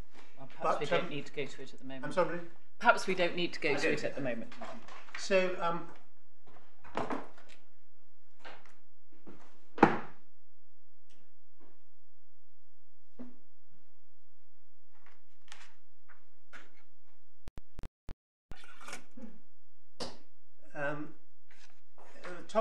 I'm on the judgment in the present case now.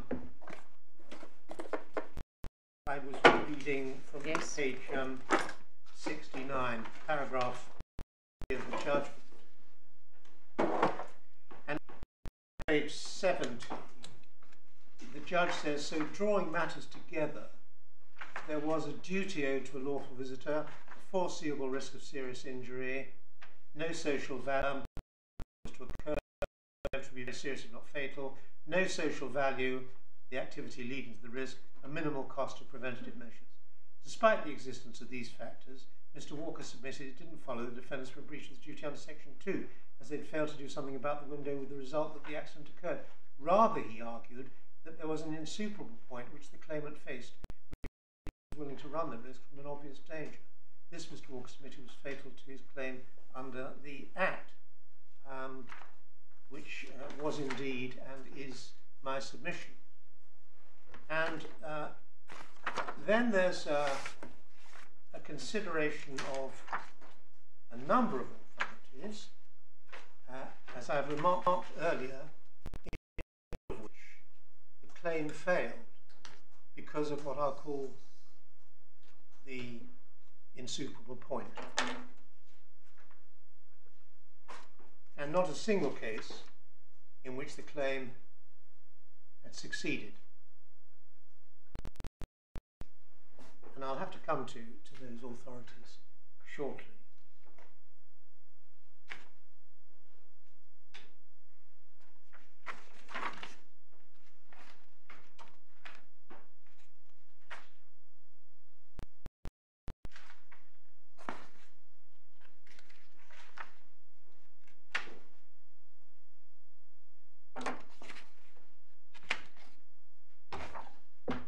And if I could, I'll skip over his reading of those authorities for the moment, if I may, and I'll go back to paragraph 76. I'm not going to read it again, you'll be happy to hear, but I go back to paragraph 76, and 77 records my submission that the claimant's case should fail in limine, as the fatal accident was any view consequent upon his reason to lean out of the second floor window, which he held open to an extent sufficient to enable him to fall out of it.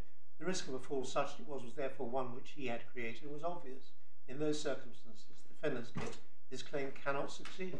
First, a full age capacity who chooses to run an obvious risk cannot found an action against base the latter as either or not prevented him from so doing. I'll refer to this as the insuperable point. The insuperable point such as that the risk was foreseeable or even foreseen. The absence of risk assessments or the risk could have been avoided by the defendant without difficulty or undue expense. That's a quotation from my skeleton argument. And at 78, the judge notes that although neither counsel had referred to Section 2.5, it provides, then he goes on to set out what it provides.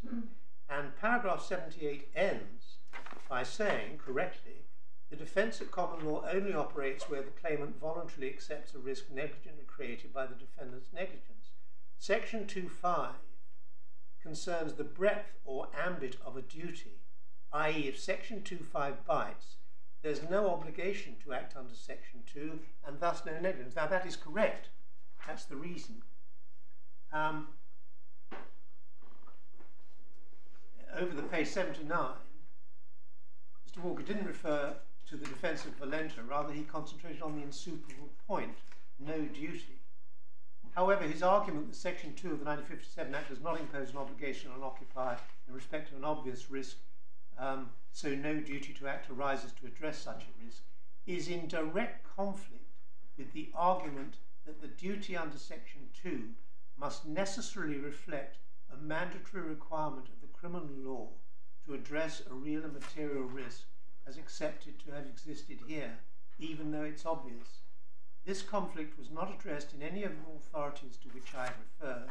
Neither counsel addressed it head-on in their submissions. Now this is the point at which the learned judge, with due respect, goes wrong. The argument that Section 2 is in direct conflict with a mandatory requirement of the criminal law to address a real and material risk.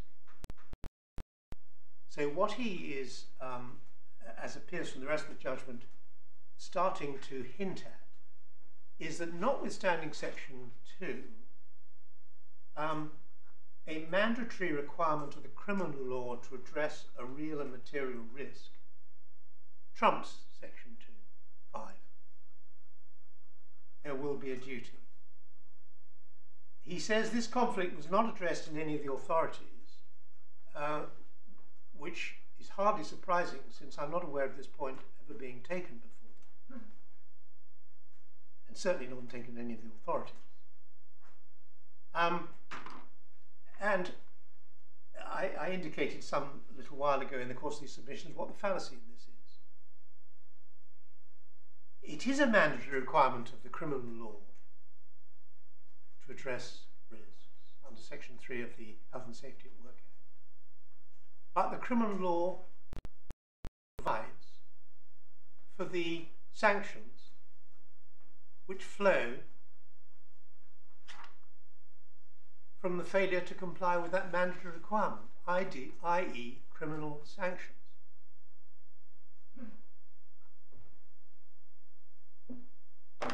Not civil liability. Indeed, as the court will be aware, section 47 of the Health and Safety at Work Act expressly provides to the contrary.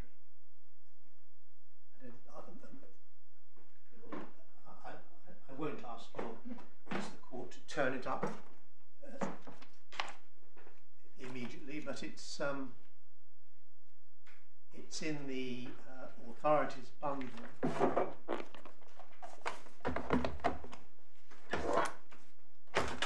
at page 10. Perhaps I ought, since it's very important, perhaps I ought to turn it up. Page 10, section 47, civil liability. Nothing in this part shall be construed as conferring a right of action in any civil proceedings in respect of any failure to comply with any duty imposed by sections 2 to 7 or any contravention of section 8. Now, the learned judge, notwithstanding that express provision, took the view that if there was a breach of section 3 of the Health and Safety at Work Act, civil liability should follow.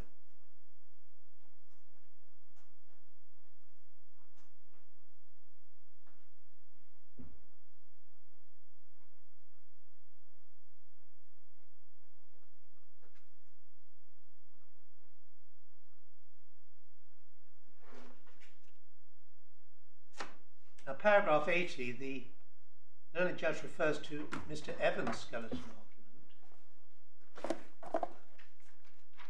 argument, which said the conviction could be seen to be conclusive on the issue of breach of duty. Proof of conviction under this section gives rise to the statutory presumption laid down in section 11(2)(a). If not conclusive, significant weight ought to be attached to the convictions. It would be odd if a hotelier could stand convicted of criminal offences relating to the exposure of guests to health and safety risks, that there be a determination that to the civil standard the risk in question was absent or de minimis, or if the risk existed, it was one that in all the circumstances did not reasonably require any steps to guard against it. Well, I've indicated what's wrong with that submission. It doesn't acknowledge that there's simply no duty. And then it says he did not develop the argument much, if any, further during his oral submissions, which supports what I told the court earlier, that this exegesis upon which the judge embarked was really his own idea. It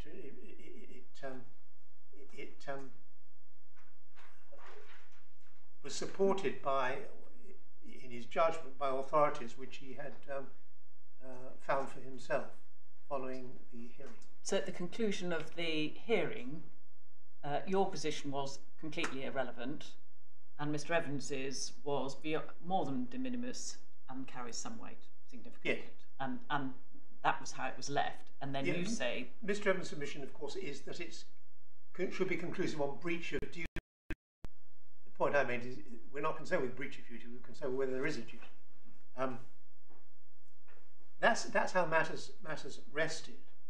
82, neither council cited any authority upon the relationship between the requirements of the criminal law and the civil law. Now, the learned judge did his own research to ascertain whether there was any authority on this issue.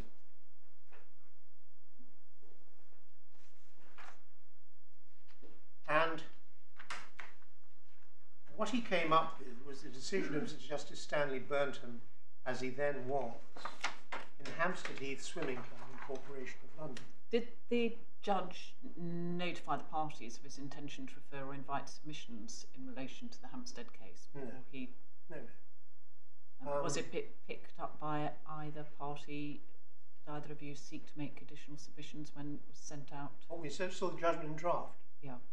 No, lady, my understanding is that responses to the draft judgment are simply invited in relation to correcting obvious clerical errors. They are, of course, but there's also quite a lot of law on seeking clarification where appropriate rather than appealing.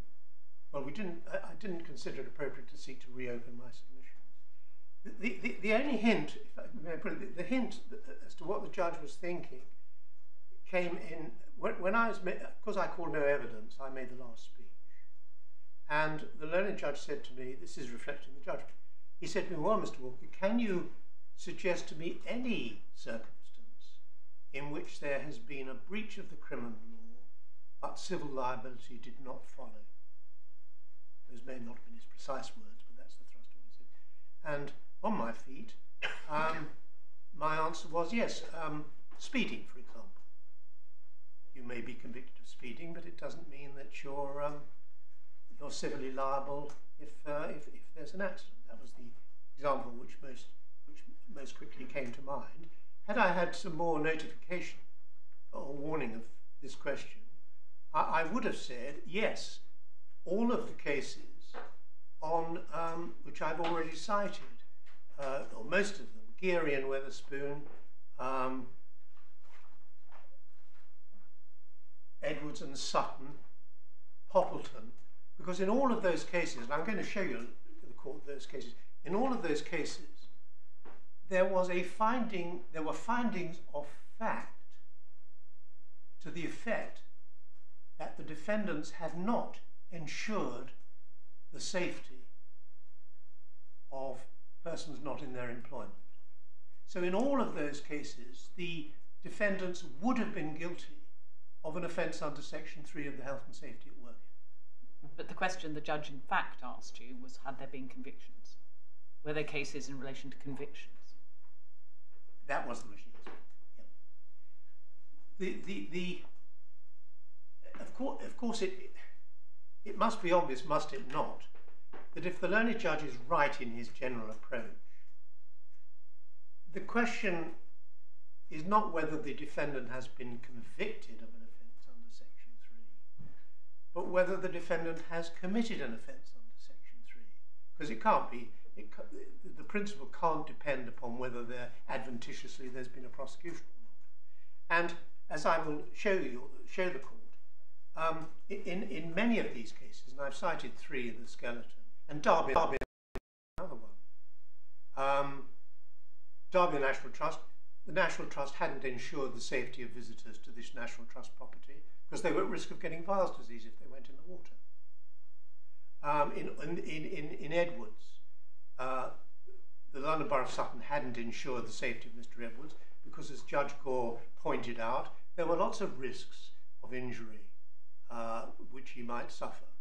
In I think it's Poppleton, the judge trying the case finds that the defendants were in breach of duty in a number of respects, failing to supervise learners, failing to monitor them, a lot of aspects of failing to ensure the safety. And yet it's not argued in any of those cases that because there could have been a conviction under Section 3 of the Health and Safety at Work Act, the civil liability must follow.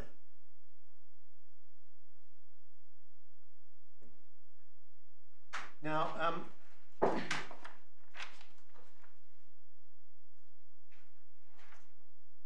as I said, the learned judge found Hampstead Heath Swimming Club and the Corporation of London, which is not an authority which supports his approach at all.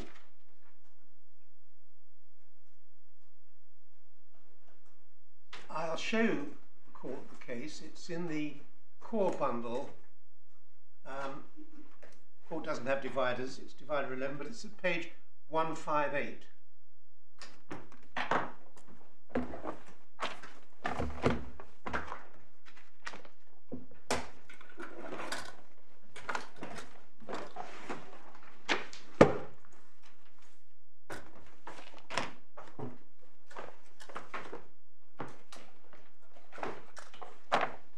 And if I may just remind the court of what the case was about. The Corporation of London had responsibility for the management of the ponds on Hampstead Heath. There are 3 ponds. There's the men's pond, the ladies' pond, and the mixed pond. And members of the swimming club wanted to swim in the mixed pond early in the morning at a time when it was unattended by any lifeguards. And the Corporation of London would not allow them to do so. And the reason that the Corporation of London gave was that it felt that if an accident occurred, it would be liable to prosecution under Section 3 of the Health and Safety at Work Act. And that was not a risk that it was prepared to take.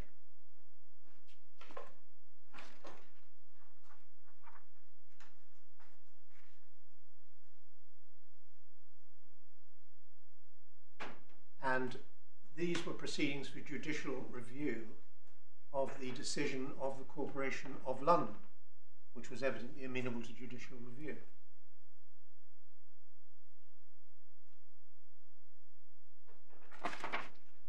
And the application was granted.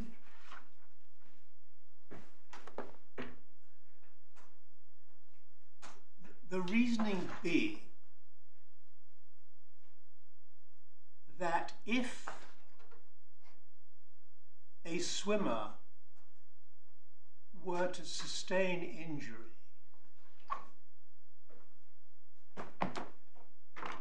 solely due to his decision to swim in the pool at a time when it was unattended,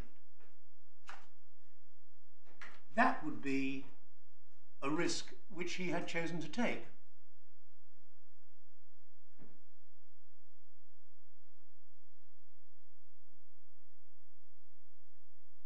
And the holding is referred to in the head note. It's the last paragraph in the head note at 159.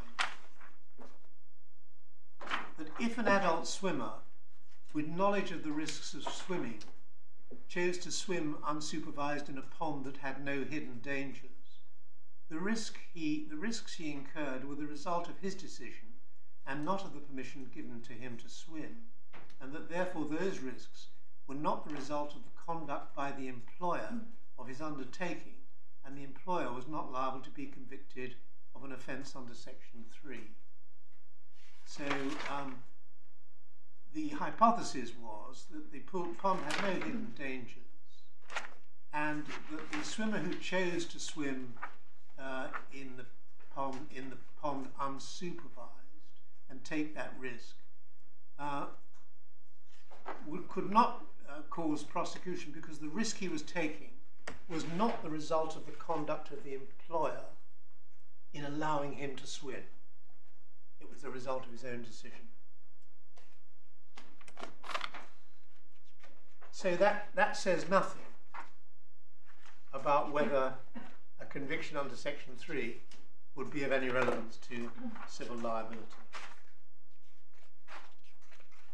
But I've highlighted passages in the judgment of Miss Justice Stanley Burnton which are of relevance.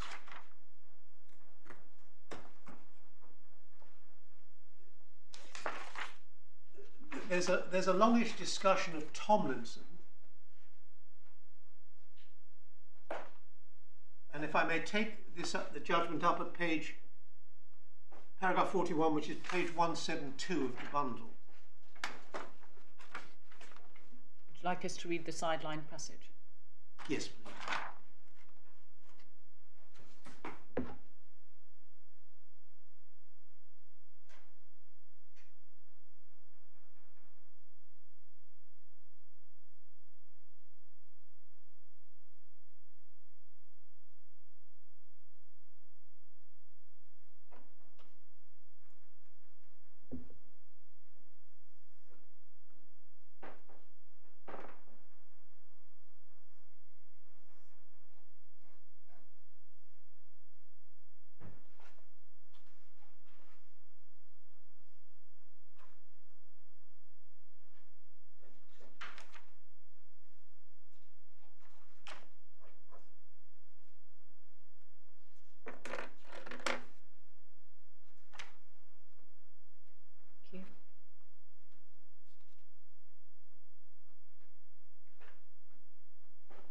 Paragraph 40, quite a lot of paragraph 44 finds its way in an unacknowledged citation in the judge's judgment. Yes, but the point is made in paragraph 43 is the decision of the House of Lords in Tomlinson is not authority of the proposition the defendants in that case were free from any criminal responsibility resulting from Mr. Tomlinson's accident.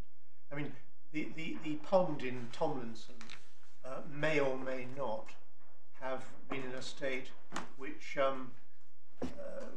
invoked a breach of Section 3. In fact, on Lord Hoffman's speech, he has found that it did not, because he finds there's no danger due to the state of the premises. We looked at that earlier. But as I point, I mean, there could have been, the pond could have had vials to seize, for example, but the result would have been the same. And what then happens, the judgment concludes at page 63. It doesn't conclude there, but the passage I'm referring to starts at paragraph 63 on 176. In my judgment, the requirement in section 3 that the exposure to risk should be by the conduct of the employer's undertaking is subject to the same considerations as those referred to by the House of Lords in Tomlinson. If an adult swimmer is given permission to swim unsupervised in a pond that has no hidden dangers, and the swimmer decides to swim in it, the risks he incurs in doing so are in a sense the result of both the permission and the decision. But if the law is to protect individual freedom of action and to avoid imposing a clear and dull safety regime, it must discriminate between these causes. In my judgment, the purpose of section 3, if an adult swimmer with knowledge of the risks chooses to swim unsupervised, the risks he incurs are the result of his decision and not of the permission given him to swim. It follows that those risks are not the result of the conduct by the employer of his undertaking, and the employer is not liable to be convicted of an offence under that provision. So for those reasons, the judge considered that there wasn't really a risk of prosecution such as would justify the Corporation of London's refusal of permission.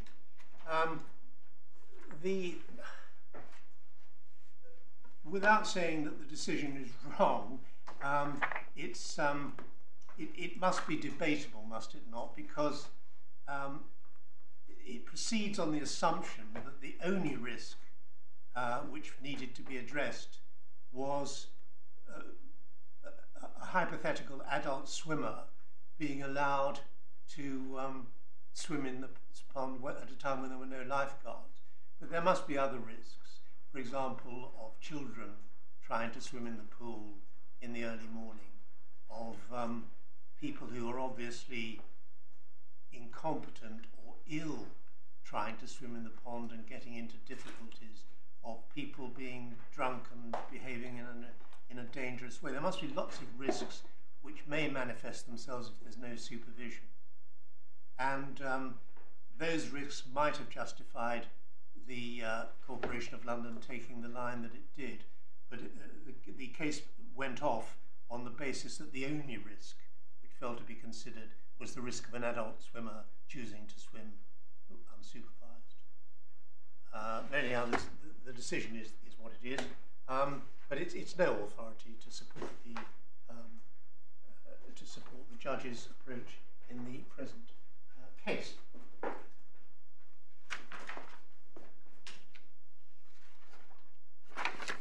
Now, paragraph 88. So what the judge doesn't really derive any help from the Hampstead case. He just goes on in paragraph 87 to say that the converse of Mr. Justice Stanley Burnham's proposition holds true.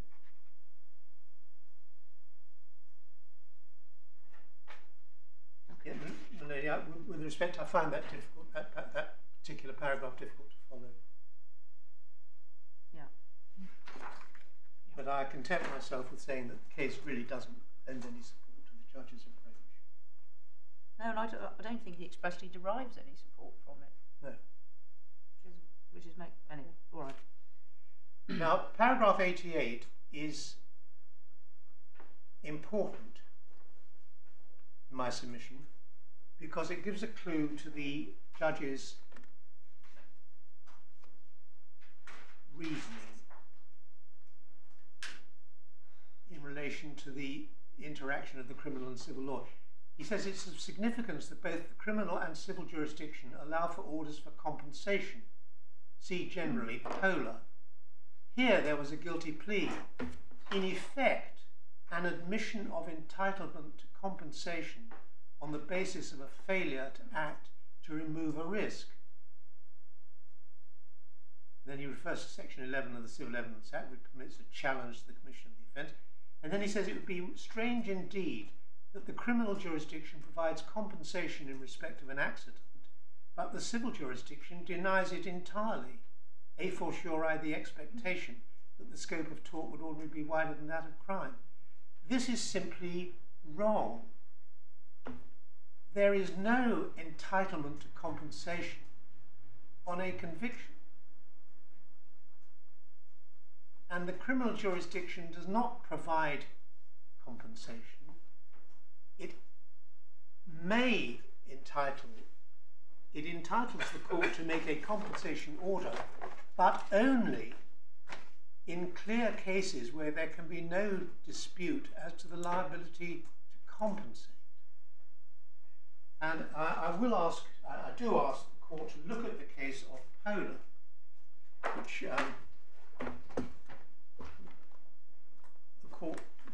members of the court may or may not be familiar with the criminal jurisdiction. I have limited familiarity with it, but it's sufficient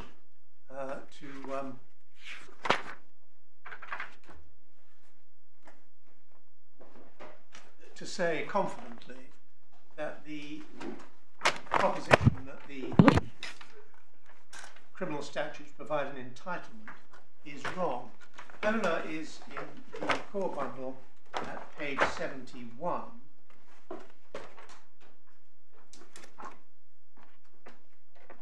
And the facts are not important. A workman fell from a raised platform while demolishing a wall. The wall collapsed and fell on him, causing him brain injury. And the appellant, who had been convicted of an offence of under section 2 of the Health and Safety at Work Act, he was an employer, was ordered to pay £90,000 compensation, and there was appeal against the compensation order. And I've highlighted on page 72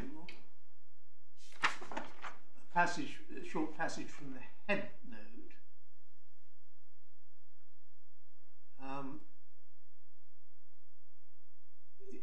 If I may start about 3 lines above the sidelining.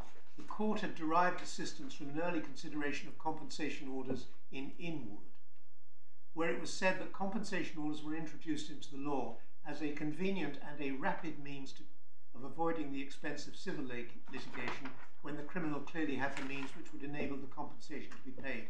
Compensation orders should not be used when there was any doubt as to the liability to compensate, or when there was real doubt as to whether the convicted man could find the compensation. The legislation left a considerable area of judgment to the court, and the court should follow a common sense course. And that is the head note finds its way. So the head note records what is in the judgment at paragraph. Mr. Justice Headley, yes. At paragraph 33, which is on page 74, where he reads from Judgment Lord Justice Scarman in Ingwood, and it really repeats what is in the head note, or the head note repeats what is here. Halfway down, compensation orders should certainly not be used when there's any doubt as to the liability to compensate. Thank you.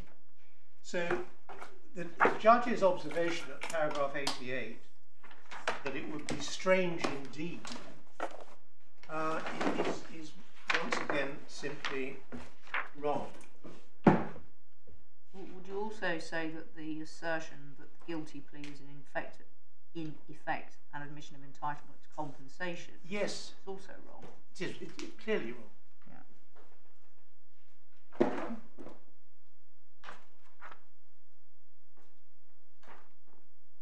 Now, what the learned judge then did, and I can take this very shortly, he went on to some other cases which he had found for himself.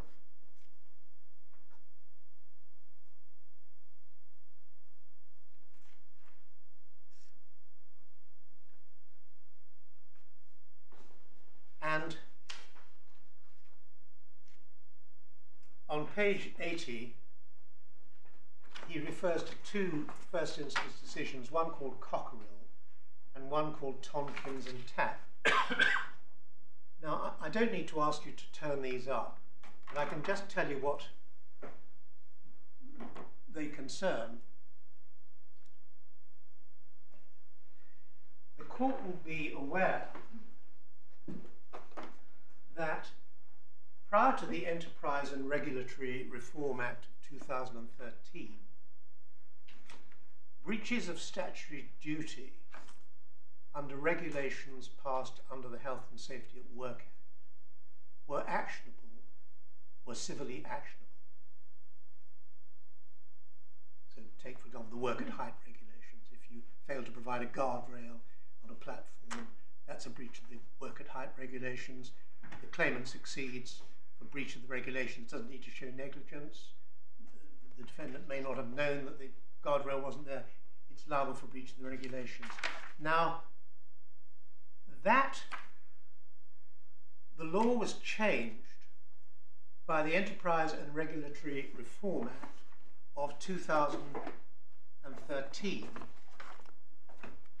And what it was changed to, it changed it by amending section 47 of the Health and Safety at Work Act. And one can see the amended form in the First Authorities bundle at page 10.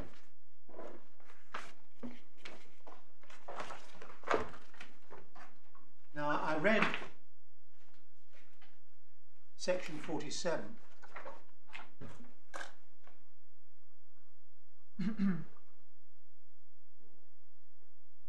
I read section 47.1, which had always been there, but 47.2 was added by the 2013 Act, and it provides a breach of a duty imposed by a statutory instrument containing health and safety regulations shall not be actionable except to the extent that regulations under this section so provide. So you can no longer invoke a breach of the regulations as giving you a cause of action.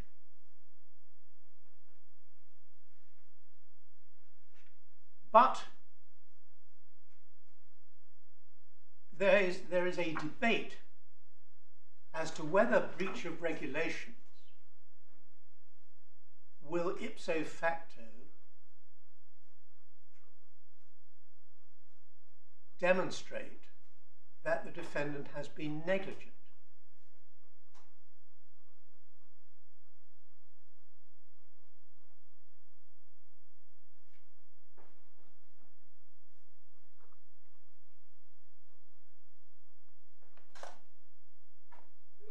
In the case of Cockrell, the deputy judge said no.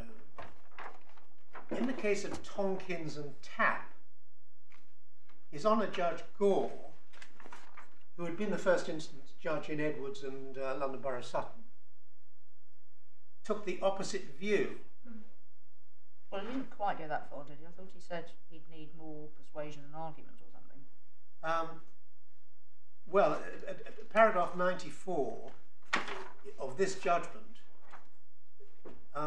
Judge Cotter says His Honour Judge Gore reached a different conclusion obiter.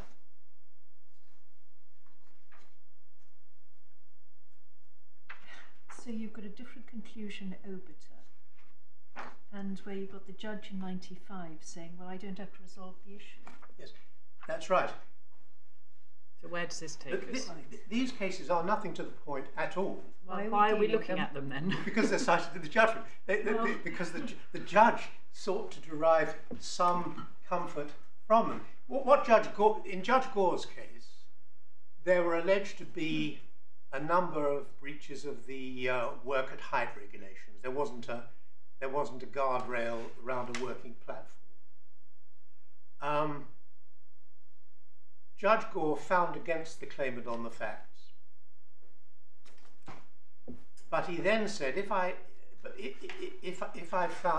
had accepted the claimant's version of the accident, the question would then arise of whether the defendant would have been liable for breach of the work at height regulations, notwithstanding the change in the law which has been implemented.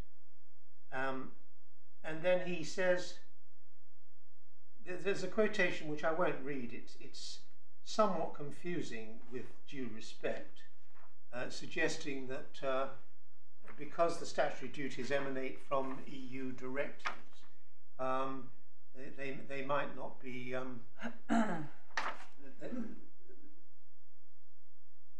the repeal of them might not be effective. But it isn't where we get to, what we see in paragraphs 96 and 97. He says at 106, I would not have been prepared to find, without much more analysis and argument, that the effect of section 69 was to deprive an accident victim of entitlement to rely upon a finding that breach of statutory duty constituted ipso facto negligence. And then Judge Cotter ends by saying, I don't have to resolve this issue. It seems to me the example given by Rowena Collins' right of Stark and Post Office may well provide circumstances where civil liability may no longer follow a breach of regulations.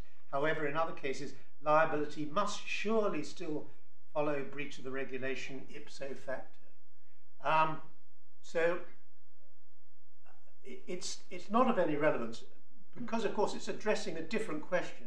It's not addressing the question of whether there is a duty of care at all. It's addressing the question of standard of care.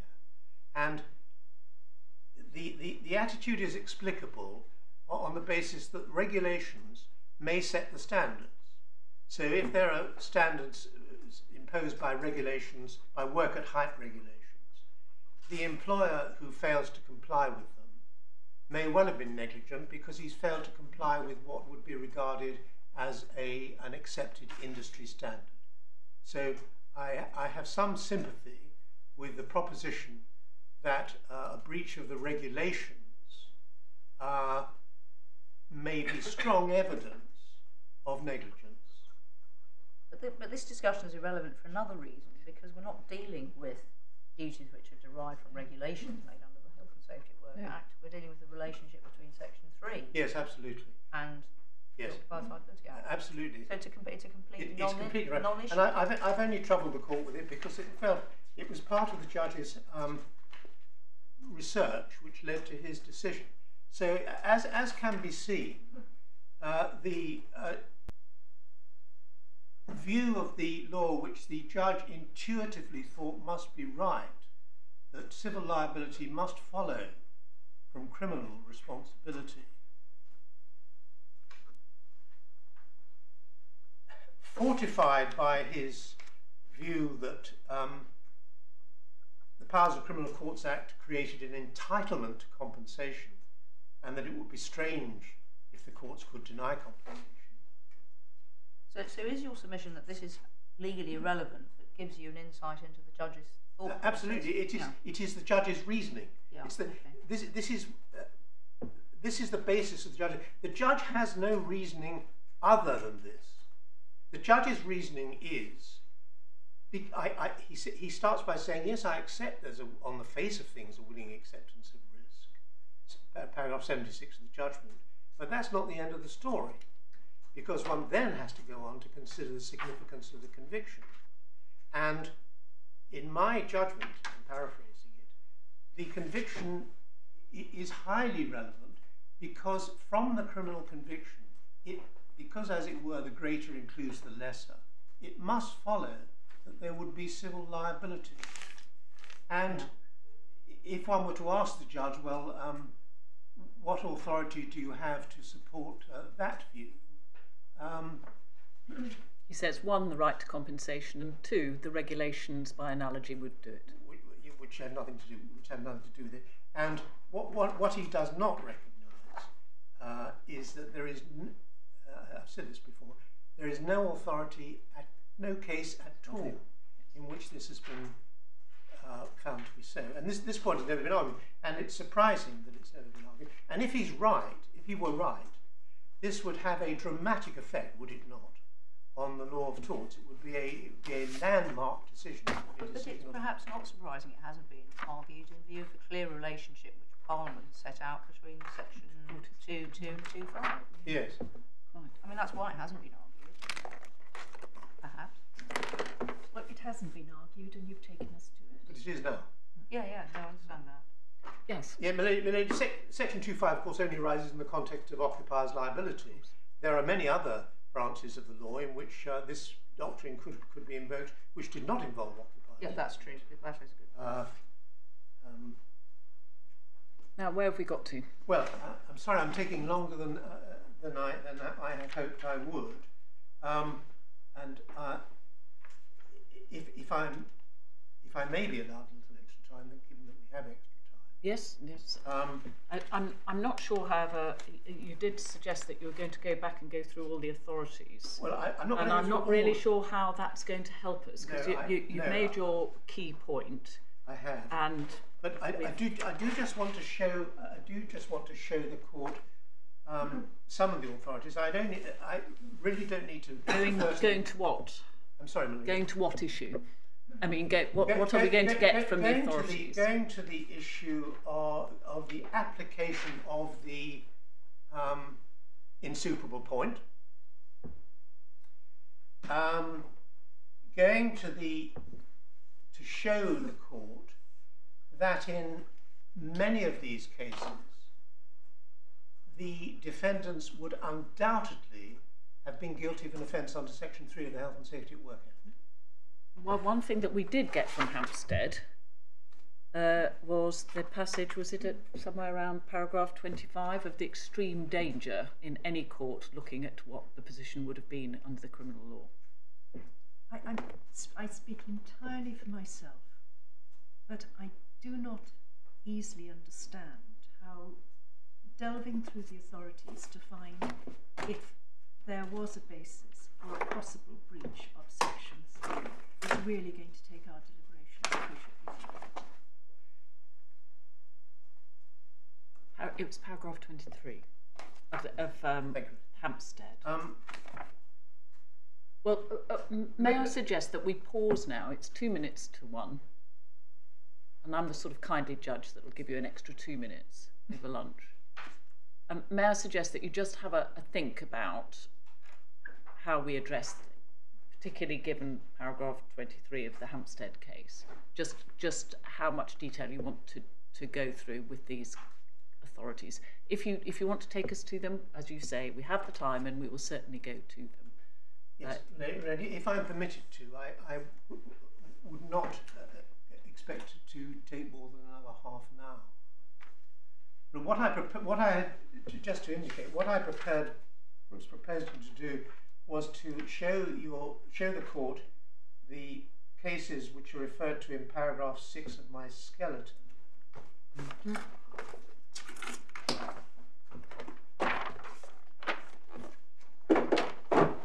Where I say, if the learned judge's reasoning is correct, it's surprising the point doesn't seem to have been taken by the claimant in any of the cases referred to in the judgment where the risk the claimant is found to be reasonably foreseeable, and B, there was no possible impracticability defence.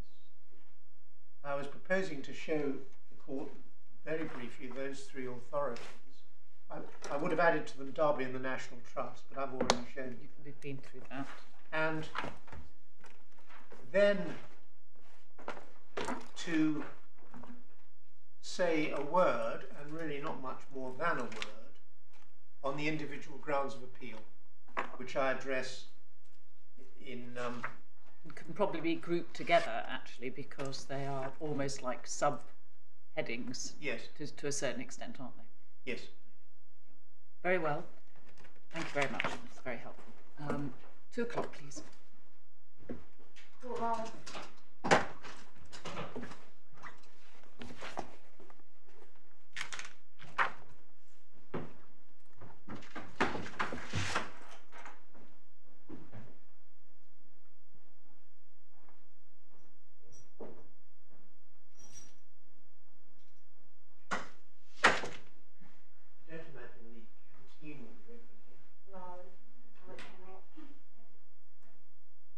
I don't think it's been open since like March. Sorry? I don't think it's been open since March. No, I'm sure it hasn't. Yeah. There's nowhere we can go. Well, we could go via